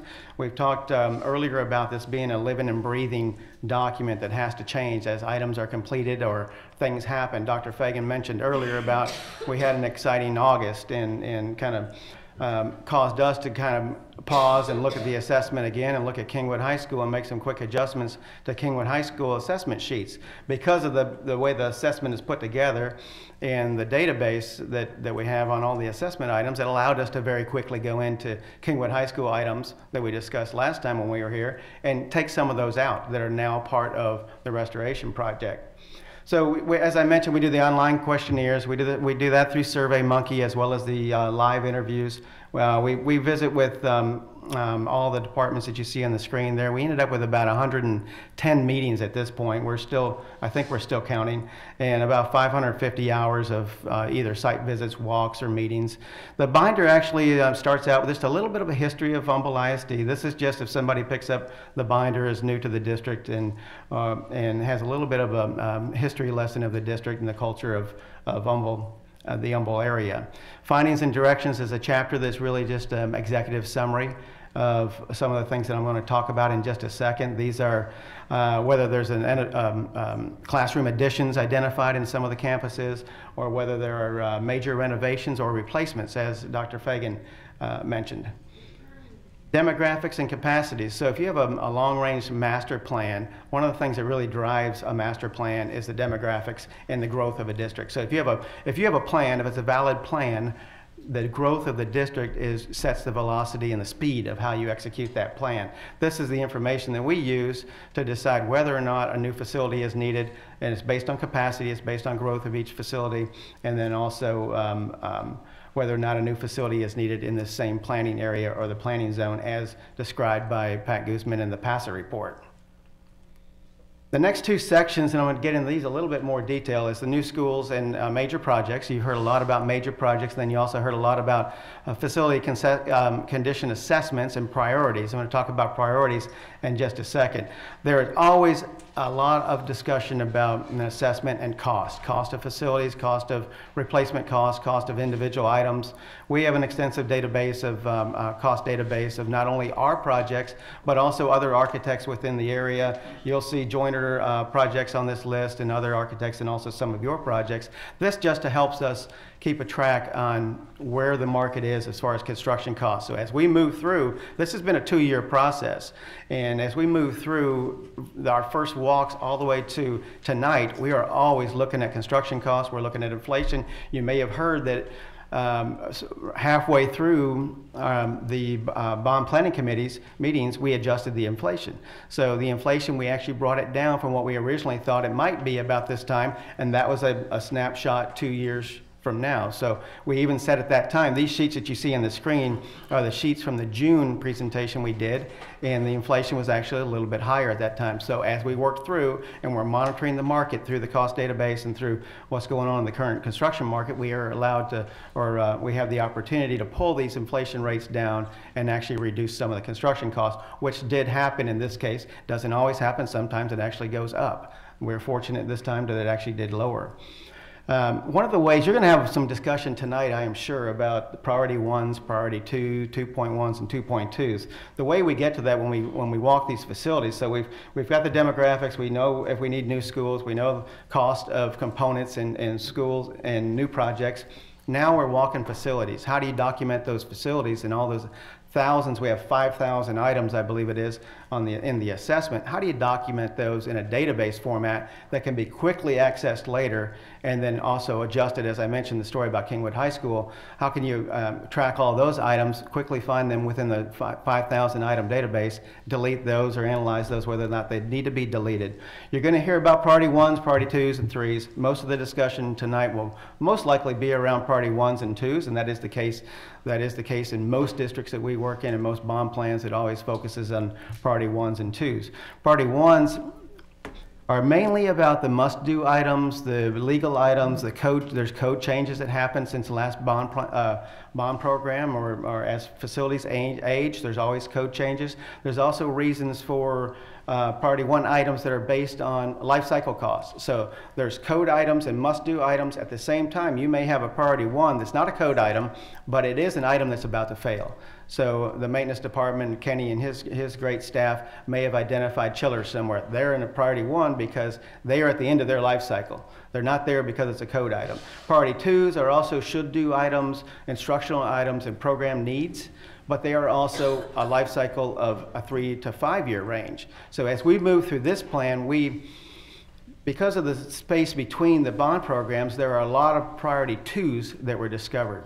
So as we move through the priority 2 items and we realize the number of priority 2s, and also when you see the 3 to 5 year range and the number of items, we decided as a group to break those up into priority 2.1s and 2.2s. So the 2.1s will either be the ones that are identified by the staff as the most needed items or the ones that really affect program needs, or they're at the front end of the life cycle expectancy of the 3 to 5 range. So they would fall in the 3 to 4 to 3.5 range, and then the 2.2s then are in the 4 and 5 year range. So that's how we came about dividing up the 2s and 1s for the committee to look at as separate groups of priority items.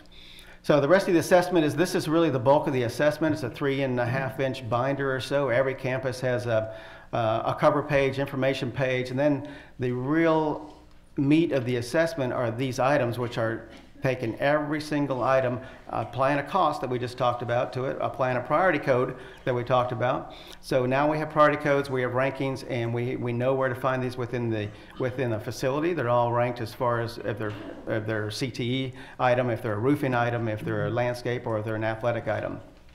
This just gives a committee and this board an opportunity to quickly look at the items and not have to get into the detail of every one of these items. It would be a long night if you're going to go through 5,000 items.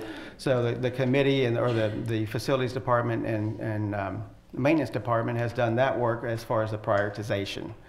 What happens when we go through these assessments there are other items that are identified as we're walking with principals or interviewing principals. There are what we call major project items that also kind of rise to the top. These aren't individual scope items and priority items. They're actually like this item, which is the third practice gyms at the high schools. So there are several major project items that you've heard a lot about also when the committee presented, and I'm sure some of those will be identified or discussed tonight also. But these are items that were worthy of being pulled out and identified as a standalone project. Additionally to that, as we walk through some of these facilities and we have a numerous number of priority 1s and 2s for one particular facility, we start to look at a facility for a replacement candidate. Now, when you look at a facility for a replacement candidate, many people would walk facilities and think probably there's numerous replacement candidates out there. Well, at some point you have to benchmark the facilities and decide which ones are really rising to the top and which ones are more of a candidate. There's a tool that we use called the Facility Condition Index. All that is doing is taking all these priority 1s, 2s, and 3s and 4s. We take those at a different percentage, but you take those as a proportion to the cost of a new facility or replacement facility. So when we look at an FCI of a building, and an FCI is approaching above 60% or 60%, another way to look at it is all of the maintenance items, all the additions that were discovered are needed for that particular site. There may be additions because the classrooms are too small. The library may be too small. At the same time, there may be a numerous number of priority 1s of life cycle issues or code issues.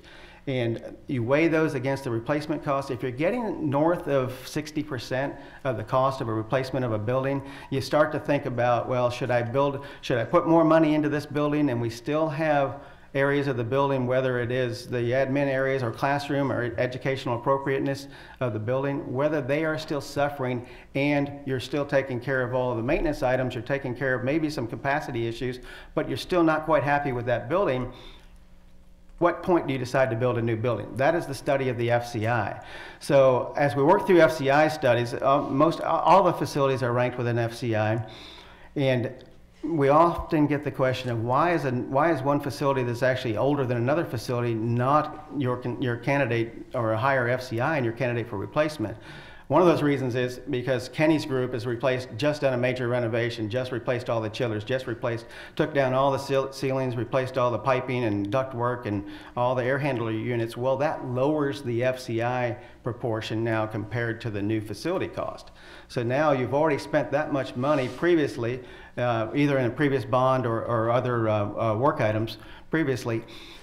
And now your spread is your spread's a little bit higher or a little bit bigger from your replacement cost to the maintenance cost that we've identified. Inversely of that, though, also you can have a newer building that, or an older building that the educational appropriateness, the size of the classrooms, the administrative space areas, the special programs that are within the facility, they can also increase an FCI. So there are two things at play there, and it's a study of replacement costs versus cost that needs to go into a facility, and they're not always based on the age of the facility. It's also based on whether or not that facility has had recent renovations or in the size of the building, the size of classrooms. So that is one reason why Lakeland Elementary has risen to the top, and also Kingwood Middle School has risen to the top as a candidate for replacement. Yes, there are other facilities that are not too far behind that, but at some point you have to decide which ones are the highest candidates with the highest needs, and then prioritize, and that's all the FCI study really does. So that leads into, so now we've done demographics, we've done new schools, we've done major projects, we've identified major projects, we've identified candidates for replacement, which are also major projects as well. And we have identified all of the priority 1s, 2s, 2.1s, 2.2s across the board to the right. That allows us to put all of this into a matrix, and this is what the committee used for eight meetings to review all the way down to 2 proposals, which you heard last month. So I believe the rest of the evening is about the matrix and looking at the matrix. And if you have any questions about what I just discussed, please. I just have one clarification, was about the Kingwood High School items. You said those have been removed from this? They have been removed from the assessment. So as those items moved into restoration items and putback items, they've come out of the assessment. Thank you. And what we've actually done to track those also, this is for, we want the assessment also to be a historical document. We've actually, if you look at the current assessment online, you'll see strike-throughs.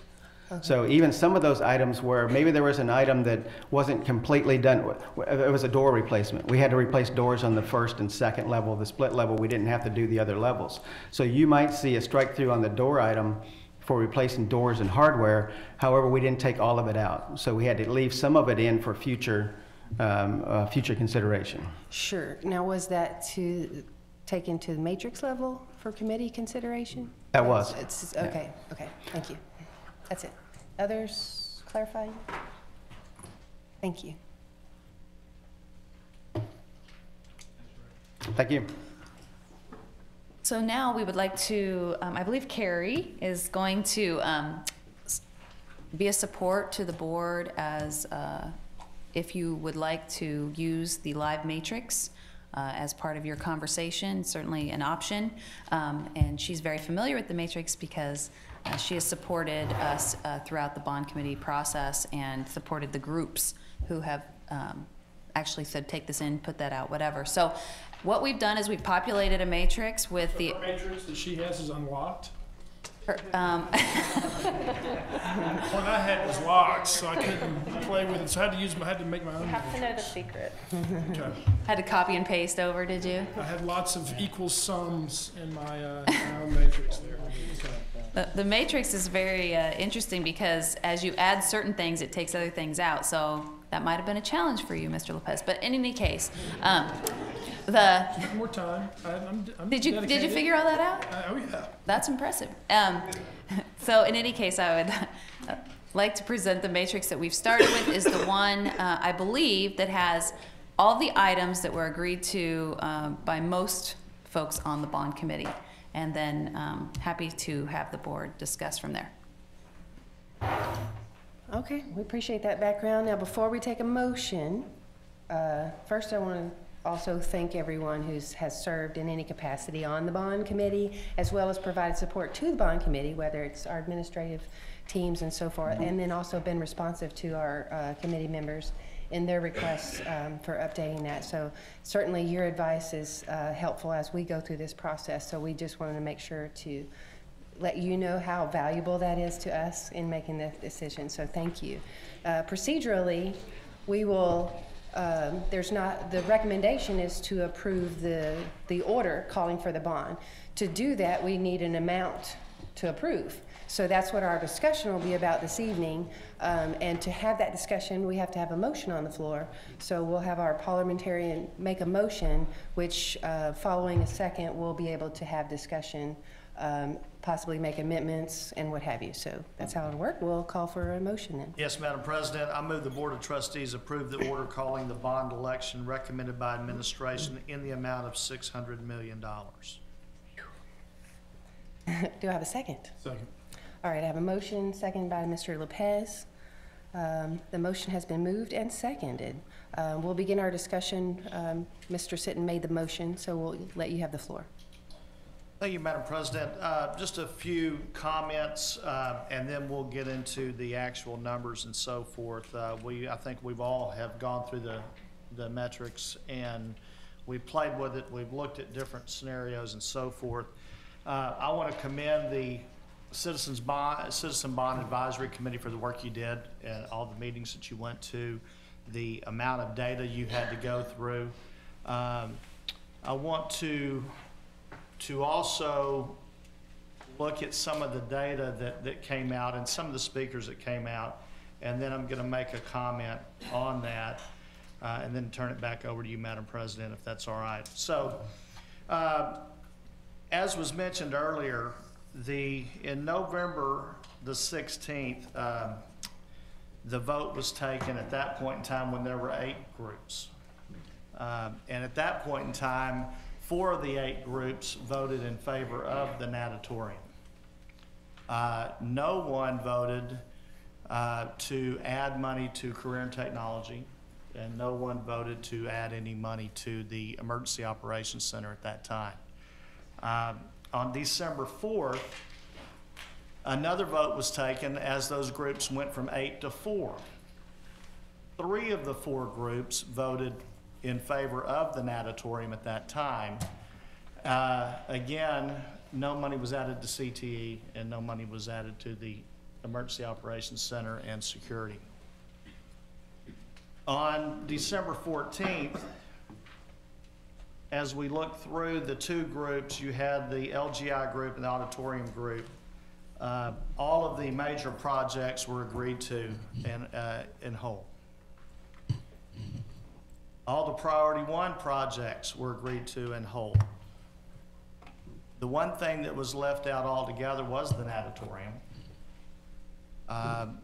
One group voted to add $40 million to CTE with basically a blank check without a plan, but a placeholder.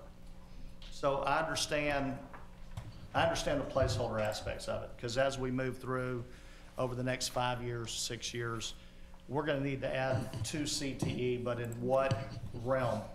So what we asked Dr. Fagan and her team to do was get with Dr. Morris and his group on how much money they need, what would that look like, and so forth.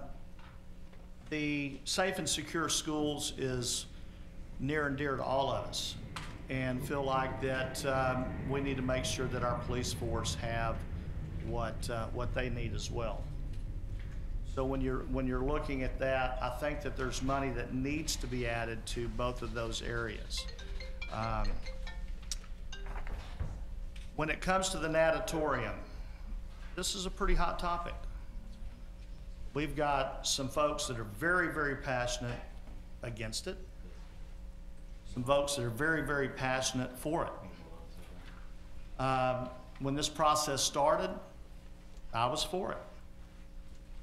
As the process has gone through, I believe that final vote, I don't know this to be exact, but based on people that have spoken, people that have sent emails and so forth that were in those bond committee meetings, in that final meeting, I believe one group was around 60% and the other group was over 50%. So there was the majority of the group were in favor of the natatorium in that meeting. Did it meet the 2/3 majority vote that was handed down to the committee? No, it did not. I was fully expecting to come in here and fight for a natatorium. The more I've looked at it, and the more I've looked at the cost, and I've looked at the needs that we have, I think that we should table it for now, my opinion only, and do the due diligence. We have a list of all the different swim meets that we can go out and bid on, all the community meets, all the national meets, and so forth. I think we need to look at public-private partnerships to reduce the cost to the district. I think we need to look at what the economic impact to our bottom line is and what the economic impact from a revenue side would be before we take that to the voters for a vote. So I'm not saying it's a dead issue, but my recommendation is that we table it to do some due diligence over the next couple of years while we're taking care of the immediate needs. And I'll yield the floor from there. Thank you, Mr. Sitton. Mr. Lopez? I'll follow up on what Mr. Sitton just said. How I looked at it is that I took the Citizens Bond Advisory Committee's data, and I looked at it, and there's a lot in common there, but there are some differences. And so the way I see it is that if you took the least amount for priority 2.1s, which is $99 million, by almost $100 million, and you added to that the amounts for major project costs and priority ones, and then lowered the CTE, because you don't need the $40 million, and we'll talk about that in a second, what the analysis that we had performed. To build a NAT, you would have to take away from what the committee has recommended. And I, as a board member, simply can't support that. And the way I see it, and I'll explain it more in detail later, is that I think we're going to be a bit shy of the 600 million, but it's more like 10 million shy based upon my calculations, and certainly not 50 mil, whatever the cost of the NAT was, 50 million or something like that. So long story short is that the way I see it is that we can either go for the full 600 million, give the district some play, because all we're hearing about now is inflation.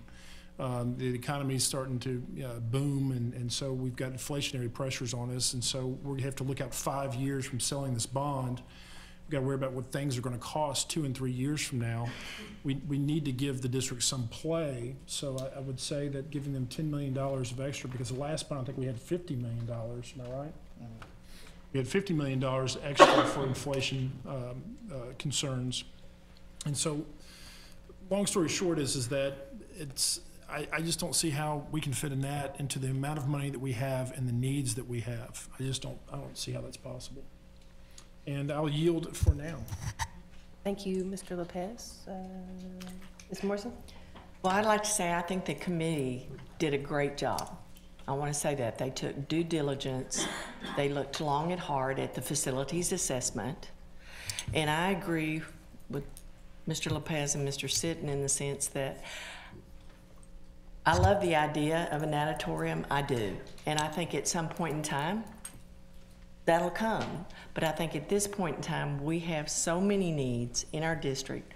We have buildings that need a great deal of help.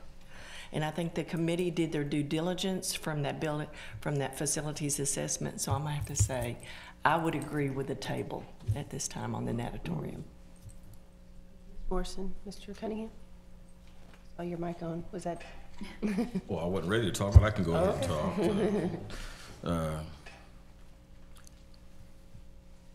Well, I guess I'm going to be the odd one because I'm in favor of a natatorium.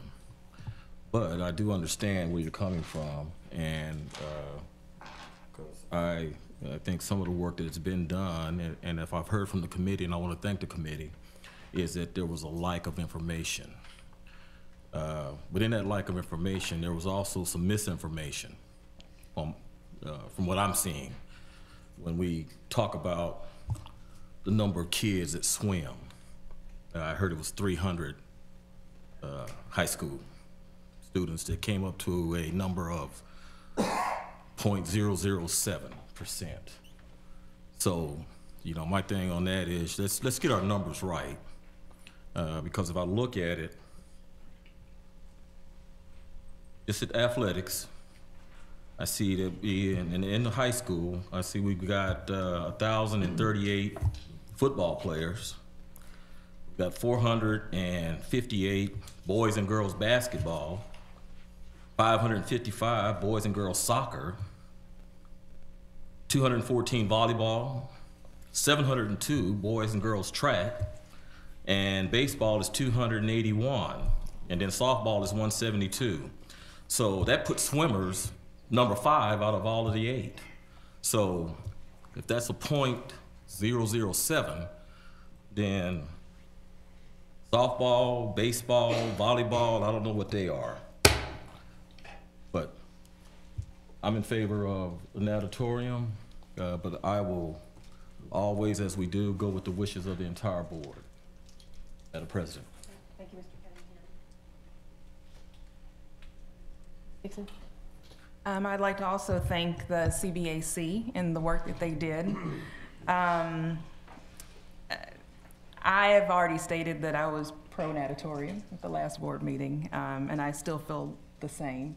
I do understand what you guys are saying, Mr. Sitton and Mr. Lopez. I have one question to that, and you can answer it in a minute. You know, we were talking, you mentioned tabling the natatorium. But if you were to table the natatorium, I guess once we got that data on whether we had partnerships and a strong business plan and the revenue and the cost, what would be the next step? Would you like to answer that now? Or? Yeah, okay. that'd be fine. So, one thing that that people in the audience need to understand is about school finance. Whatever number we choose here, and if it's approved in May, those bonds won't be sold the day after. This is a 6-year program, so you've got to have the amount of capacity in order to sell a certain number of bonds. If you remember, we went several years without selling any bonds from 2008, so we just didn't have the capacity.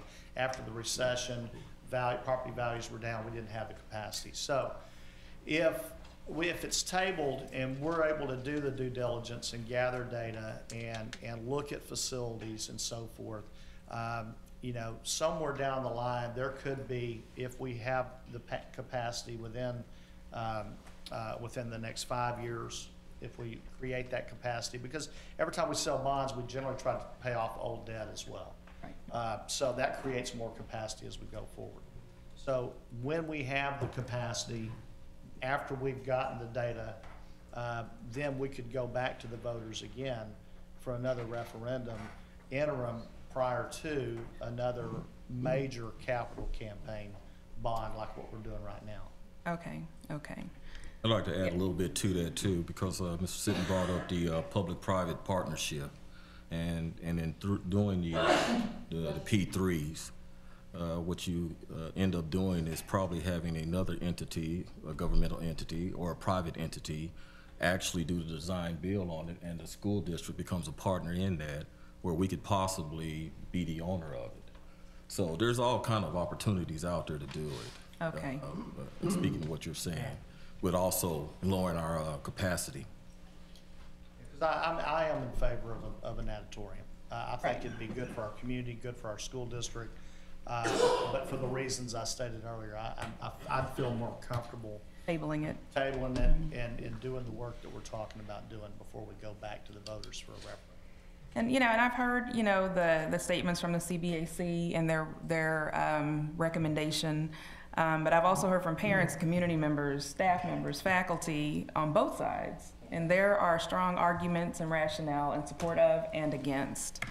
I I guess my position is, I believe it best as I represent the constituents that elected me to have the natatorium as a separate proposition item to let the voters decide how we proceed.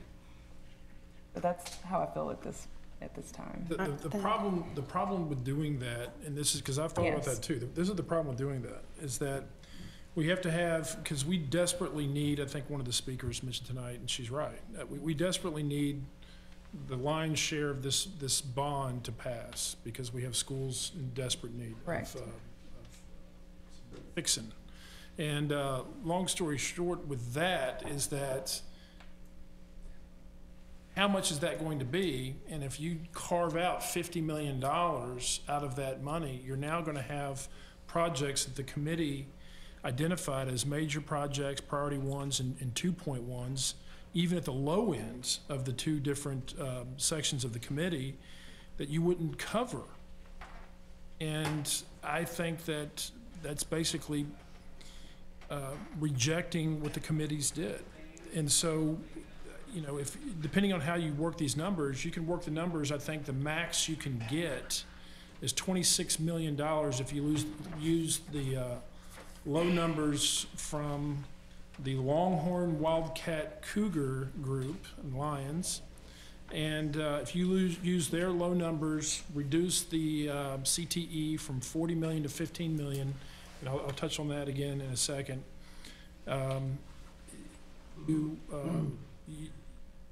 Use those low numbers, you would have 15 to 20 million, I think, right? About 15 to 20 million leftover funds. Well, now you're $30 million short, and still can't build a natatorium. And so that's the problem with that, of trying to break it to a separate bond. You're having to not do the priority 2.1s that either group recommended to us. And one other point on the safe and secure schools, I'm 100% in agreement that we need to add money for that. I mean, that's the most important item in my opinion. So. Thank you, Ms. Dixon. Mr. Carney? Yeah, and I share a similar point of view on the natatorium. I don't have a horse in the race in any form or fashion. I don't have a swimmer in Humble ISD. Maybe someday, not yet. I think it could be great for the district in terms of being helping enhance our image as a destination location. So I see that positive aspect of the natatorium. What I struggle with is I haven't really been presented with any kind of detailed plan that shows A, how much it's going to cost, B, how we're going to operate the natatorium, and then C, what that might impact, the impact that might have on the rest of our budget. So I have concerns with the growth of the district overall and how we would weave whatever deficit that might create into our budget. And until that's clarified, I can't really support this instead of saying that maybe we should spend the money on the 2.1s. The other point as well for me is we've got a lot of people that have suffered lots of personal damage because of Hurricane Harvey.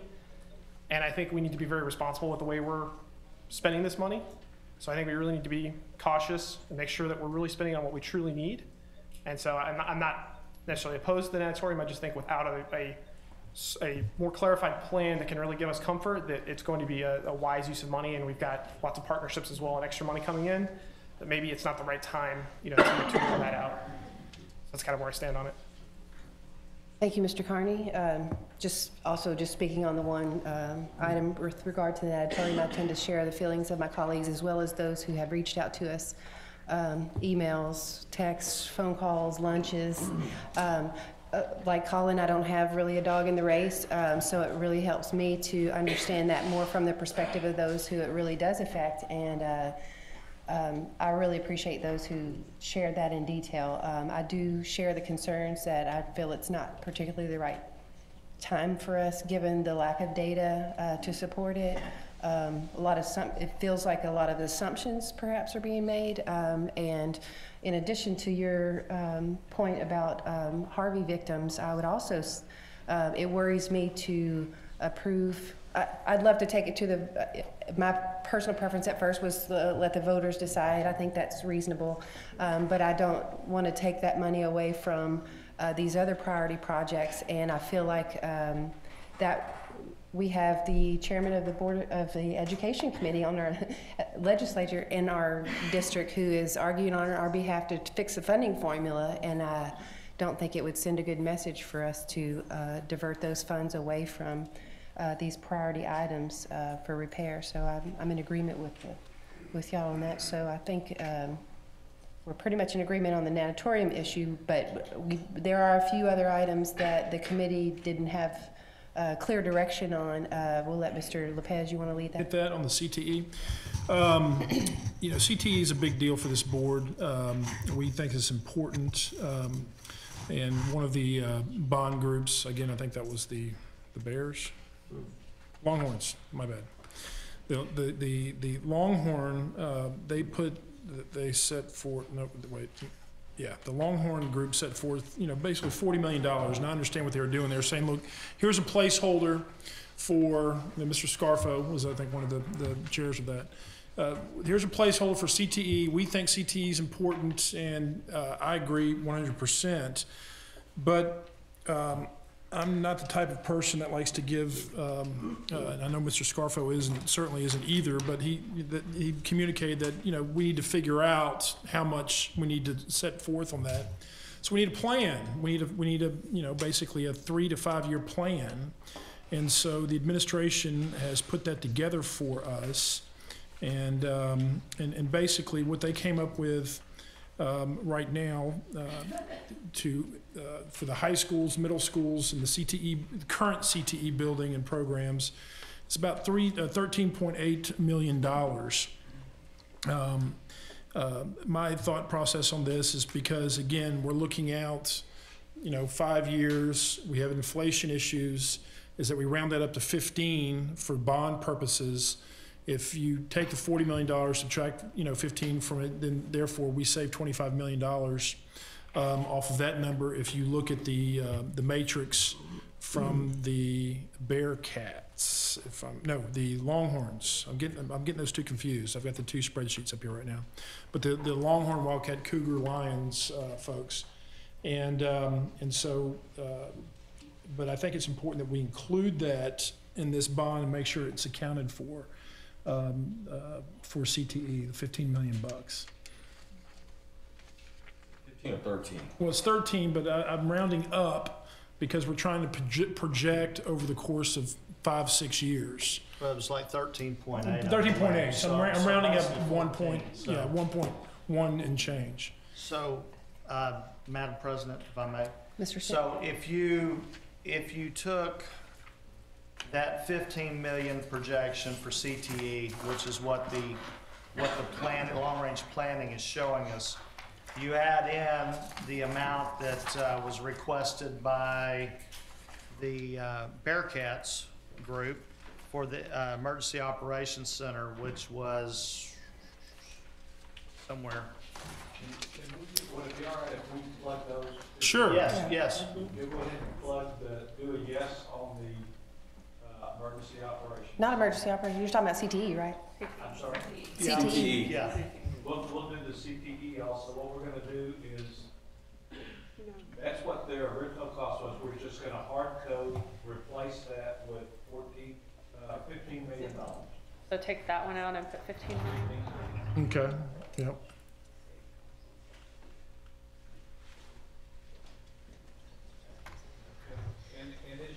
If you look at the number at the top, what's Then happened change. is the formulas are set so that it perpetually adds up to $600 million. Whatever's left after all the major projects and the priority ones rolls into 2.1. So that shows you what's left there. And Oh, is that how you got there? That's the difference between the numbers, between the 90 and the 1? So now if, just God, the amount of work I look, I mean, you know how many hours that would have saved me? Okay, I'm sorry. It's in that explanation document. it was in the set of instructions that evidently I sent to all the other. Okay, all right, that makes sense. Because I kept looking, hey, priority 2.1s, what are we going to do here? Okay. So the EOC, if we put yes on the EOC expansion, that's. It brings in about $5.9 million. So what does our numbers at the bottom look like? Go back down. And that leaves 125 billion and change. So So if we rounded that down to 100 million, we would be calling for a bond referendum of 575 million, basically. Am I looking at that right? So instead of Your math is correct. thank you.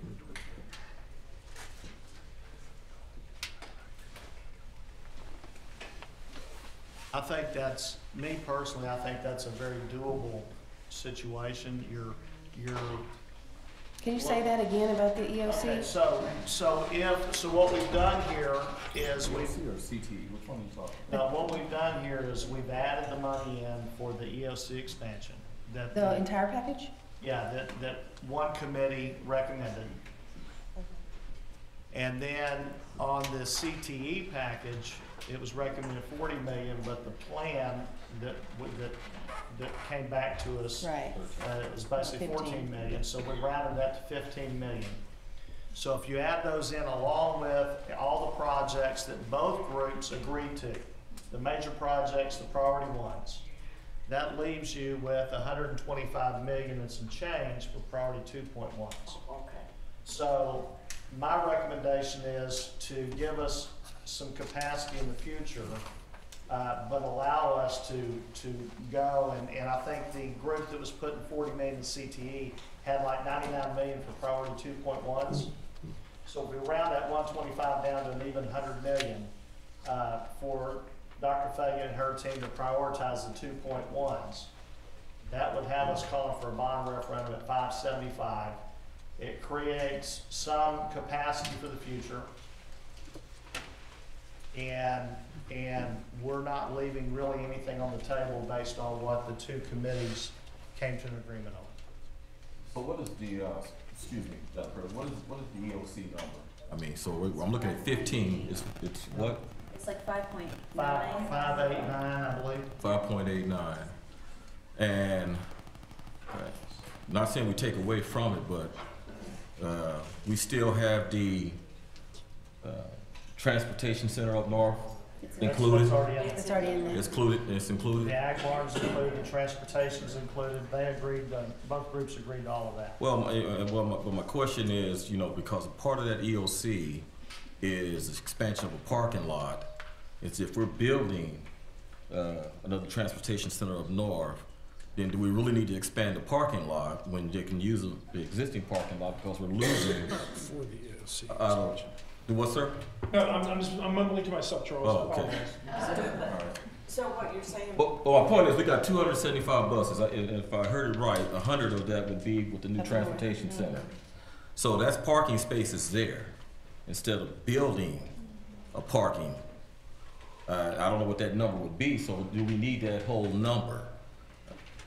I went to the facility study for that specific okay, reason. good, yeah. But I didn't see a line item broken out for extended parking. I thought that was included in there, or am I wrong? That parking would not be transportation parking, that's parking related to the parking lot for the EOC. Well, that's what I'm thinking. Yeah. Yes, so that's what the cost is in here, correct, Rick, or am I wrong? For the EOC alone. Yeah, for the EOC alone. But I'm just saying, do we really need to expand parking when you're gonna have all the extra parking?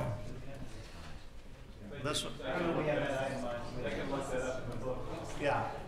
I'm looking, but it's not listed. I didn't, that's what I was saying. I looked at it this afternoon. I didn't see a line item. Oh, wait, for I found it. extended It's parking. 120,000. Was that all it is? Expand front and back parking lot, Okay. 120,000. Oh, well, all right. And what will happen is any of those, we will find value in 2.1 projects or major projects. We'll find ways to value engineers and say we'll have those roles in our monies that are available to handle additional 2.1 projects at the end of the day, or as y'all did in the past, buy land or do the other. Well, like you said, if you bundle some things at the same time to do all the turf or whatever, yeah, okay. So this has both of those numbers in there, the 15 for And the CTE. 6, you're right. and That's what he's saying, yeah. Yeah. Basically 6, yeah, 15 is 6. And then. So can you clarify about round down to 100 million for 2.1? Yeah, so we've got 125 million left. we can call for the entire $600 million. Oh, so the 125 is because of the 600 number? It's not? Yes, oh, yeah, okay. that's what's left over. Oh. So what I'm saying is, instead of utilizing the whole 600 million, we make the math easy, we round it down to 100. If you look at one of the groups, they were at 99 million, the other group was at 133 million.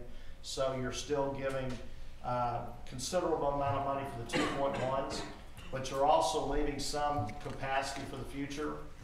And as we sell bonds and we pay off some old debt and so forth, it creates a cushion if we do need to go out to the voters for additional bond money.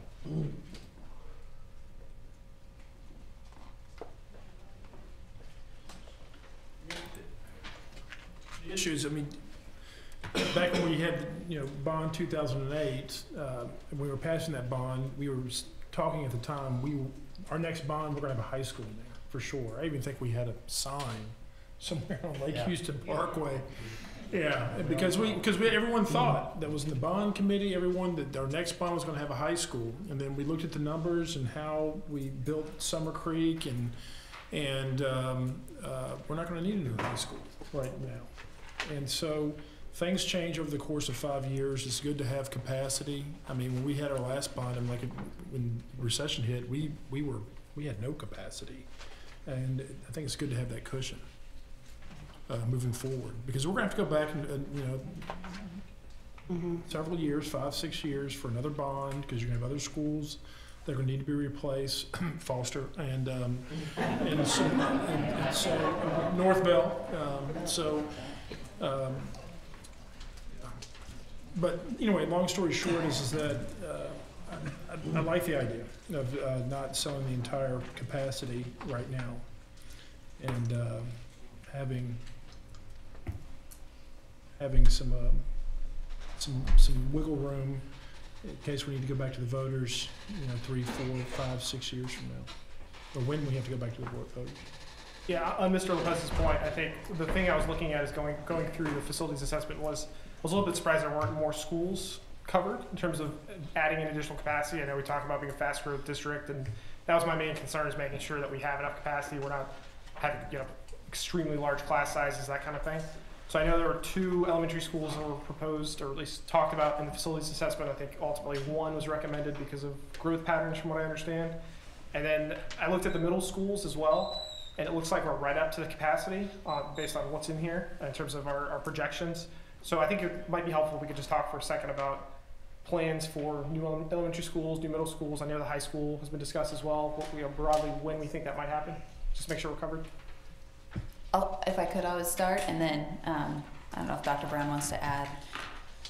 As far as, so at the high school level, we did obviously a reassessment with Summer Creek having about 1,000 seats, and monitoring the sort of build-out rate in the south side of the district. It doesn't appear that we would need that high school during this bond period, because we have appropriate capacity there to handle that.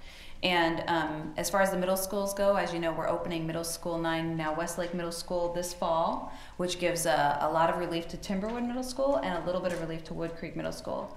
Then we have in this bond package Middle School 10, which is next to Ridge Creek Elementary School. That will provide a great deal more relief for Wood Creek and also handle the growth of that area. So we feel that for that 5-year period, the middle schools are handled, and as you know, we have a number of temporary buildings at Wood Creek Middle, so we have some flexibility with the current buildings. And it's important to time our building in a way that it fills those buildings when they're opened, and that we don't have undercapacity issues. As far as the elementaries go, in our conversation around Lakeland Elementary, we would actually increase the capacity of Lakeland, which takes a little of the need off of the River Pines, Whispering Pines area, and slows our requirement for that additional elementary school that we had in there that the committee actually removed. Because we will have a new elementary school. You just approved the Lakewood Pines site. That will be a new elementary school, and then there's an additional one that would be in this bond. So we would have 2 brand new elementary schools in that 5-year period that would meet our needs for growth in that part of the area, because Lakeland Elementary would help us also by moving their capacity up by 200 students, I believe. Is that right, Nolan? I think we're going to be taking them up another 200 students, which takes pressure off that side of the school district. So as we looked across all of the needs and the growth, we believe we have that staged correctly to meet the needs of the district for the next 4 to 5 years. Yeah, and I will add, you know, on the Lakeland expansion, the rebuilding with more seats, I think was the key to that, because now we can move some programs around. We've got some ESL programs and different things. I'm not saying that's what they're going to recommend, but when you put it on paper, you can move programs and move bodies of people without drawing the dreaded boundary, so to speak, and create that increased capacity that we need.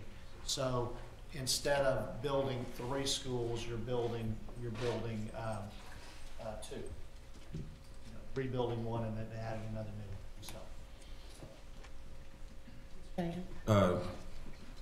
And staying on that capacity issue, I need to ask a question, and probably Nolan or you or Roger could help me out. Atascocita High School, it's also included in here with an expansion of was that for 400? Okay, and so, and what was that cost again? My computer's down, so. Total cost for both is just for the Atascocita. Atascocita addition? Yeah. 5.6. Yeah, 5.6 for 400, and so I guess my as we're talking about capacity, you know, if that's the case, because it looks like, you know, people love their schools and don't like to move. I don't actually foresee another high school for a long time, and given what the cost is going to be, the last time I heard, by the time we're looking at it, somewhere in the neighborhood of 200 million. So we'll have to have a lot of capacity space. So that looks like all the other high schools would be good candidates for wing additions. But in speaking of that, I know that there's 2 elementary schools, Timbers for one, and Fall Creek for the other one, that the entire 4th grade class is out in T buildings. So are we just going to keep on and, you know, leaving that as it is, or is that a potential? Is there room for it? Just asking the question. I mean, since we're already talking about planning on building other elementary schools and middle schools, but what about the schools that are still, that are existing now, and with a whole class that's actually outside the building? Just a thought and comment. It does have that, right? So I think the answer is, I think the question is, will one of the elementary schools in the bond relieve Fall Creek? And the answer is yes, that is part of the plan for the school that is built after the site of Lakewood Pines. Okay. You know, I think after this bond, we'll be very close. You know, we'll have to look at the numbers as far as a new high school or another middle school from a new school standpoint. I mean, we've got the acreage on Lake Houston Parkway, and that's where, in theory, those would go. But I think beyond that, it's going to be a paradigm shift in our capital building program, to answer your question, to really look at the older facilities, the aging facilities. Do we continue to put money into them to keep them up and running? Or, as in the case with Lakeland and Kingwood Middle School, have they reached their lifespan? You know, like a Northville, like a Foster, that were around back when I was in elementary school. And so I'm old as dirt. So, but structurally, they're okay right now with the work that Kenny Kendrick and his group has done to keep those running. But I do think that after this bond program is done, there will be that paradigm shift to rebuilding, wing additions, you know, remodels and so forth, those aging facilities. Could I just add one thing? Rick Bland mentioned the unifier study, and I think one of the things that I'm proud of in this district and this conversation is that we take some of our older facilities and we measure those against our current standards for what we expect to see in a building. And then we look at that and say, well, to bring this facility, North Belt Foster, up to the level of our current standards for libraries or classroom space or maker spaces or whatever, it would cost this amount of money. And if the amount of money that it would cost to do that is again over 60% of what it would cost to build new, it just seems to make a lot of sense to make sure that we have opportunities for all students in our district, no matter where they live, no matter how old their school is. And so I really appreciate the bond committee embracing that idea for Lakeland Elementary and for Kingwood Middle School, because if you've been to those schools, you know that they are not similar to the sort of schools that we're building today, to Westlake Middle School or to the Groves.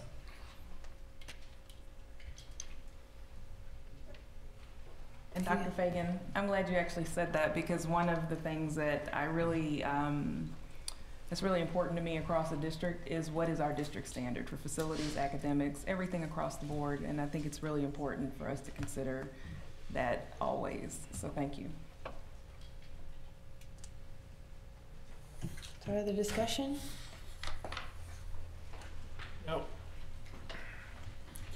So going back to my homework here, you know, the number that I arrived at is because I took a compromise position between the Longhorns and the Bearcats on the 2.1s, and this, I'm just throwing this out there, is I arrived at in basically the same calculus that Mr. Sitton did, and basically instead of chopping off, bring it down to 100 million. My suggestion was to bring it down to 115 million, because 116 million is the average between the two groups, and so that's, you know, that would be a bond capacity. Then we go to the voters for 590 million, leaving a $10 million capacity. I'm just throwing that out there. Those are the numbers that I arrived at, which I might as well talk about all the work that I did. So that's where I got, is what I was going to go to the board at, is go to the voters for 590 million. I would lean towards the 100 million, just because you give the administration a little incentive for finding those opportunities for savings. And if we're not anticipating going back to the voters in a number of years, we would have to reassess those needs, and we'd have an opportunity to do that then. As much as I appreciate the work that Mr. Lopez did in having to recreate metrics and a spreadsheet, because he didn't know how to work this one, I can appreciate that, but yeah, I would like to go with the 575 as well. Ms. Dixon? And I'd be inclined to go a little lower as well. I know some of the capacity estimates were based on certain valuation assumptions, and I know we haven't really seen what valuations have done because of Harvey. So I think if we err on the side of caution and maybe allow a little bit of cushion in there to make sure that we don't get caught by surprise on what the valuations do in the short term, maybe that might be an option for us. Might be beneficial to think that way. Good point, Ms. Dixon. And I was just going to say also, I think having the greater capacity, it could also change things for the natatorium in the future. Because if we get partnerships and these things come to fruition, then we have some capacity there to go out and reach out to the voters. We, I don't want to devote our conversation, but Mr. Sill, we asked you to look at bond capacity, future capacities, and so forth. Did everyone get a copy of that report that he did? So your projections were very, very conservative as far as the growth is concerned. Do you have any concern about capacity issues with a $575, $580 million bond referendum? Well, our safety net for capacity issues is exactly what the board has done in the past. If the capacity isn't there because the value growth doesn't occur, we don't sell the bond. So I certainly, given the history of this board,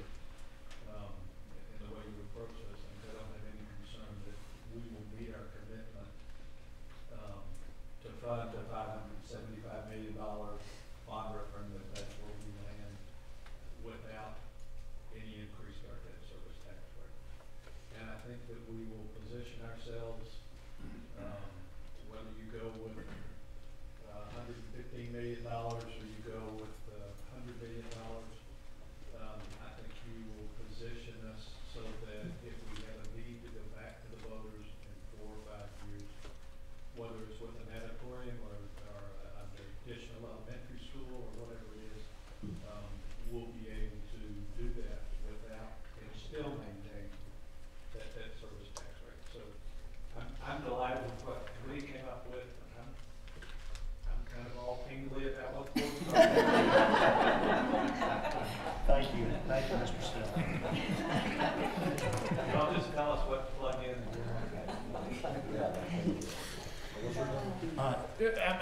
The difference is 15 million. I mean, I'm fine with 575. I'm okay with that. I mean, that's the difference that Robert and I have been talking about is 15 million. Hey, Mr. Carney, what's your number? I like the 575 idea. Like I said, I've got a little bit of concern in terms of valuations. I think we're probably safe. I think we've been conservative in our history, but we never know what's going to happen in the short term. So I would be much happier and feel better if we built in a little bit of capacity. And if we need to go out for some interim bond at some point for something else, then that gives us that ability to do so. I think it's important to, you know, as we talked about capacity in school finance with what Mr. Sill just talked about, we will not sell those bonds unless we have the capacity to sell those bonds. So that may mean 80 million one year, 120 million another year, and so forth. So, you know, through the finance department, Dr. Fagan and her cabinet, and when we're going through the budget process each year, you know, what is our capacity at that point? What kind of bonds, what are the interest rates looking like at that point in time? And what would be prudent for us to sell so that they can in turn plan their capital projects. So Nolan, you're going to be busy for a while if this thing passes, and but the budget process is going to be very, very important because we're going to be looking at capacity, looking at trying to do bond sales along the way, staggered like that, and adding that to the budget as far as those capital projects, capital improvements. So can we just take the $25 million out of there? I'm gonna make it just a flat $100 million.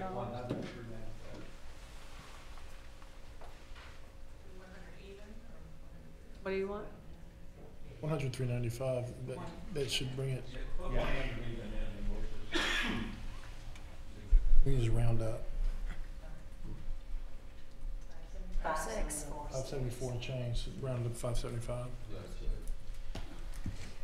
All right, is there any other discussion? You ready for a vote, an amendment? We need to amend. We need an amendment. Mr. Parliamentarian, are you ready with an amendment?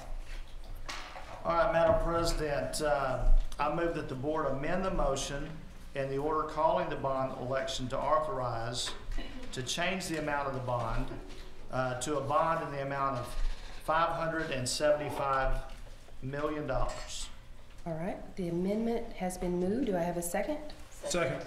I have a motion and a second. Is there any discussion regarding the amendment?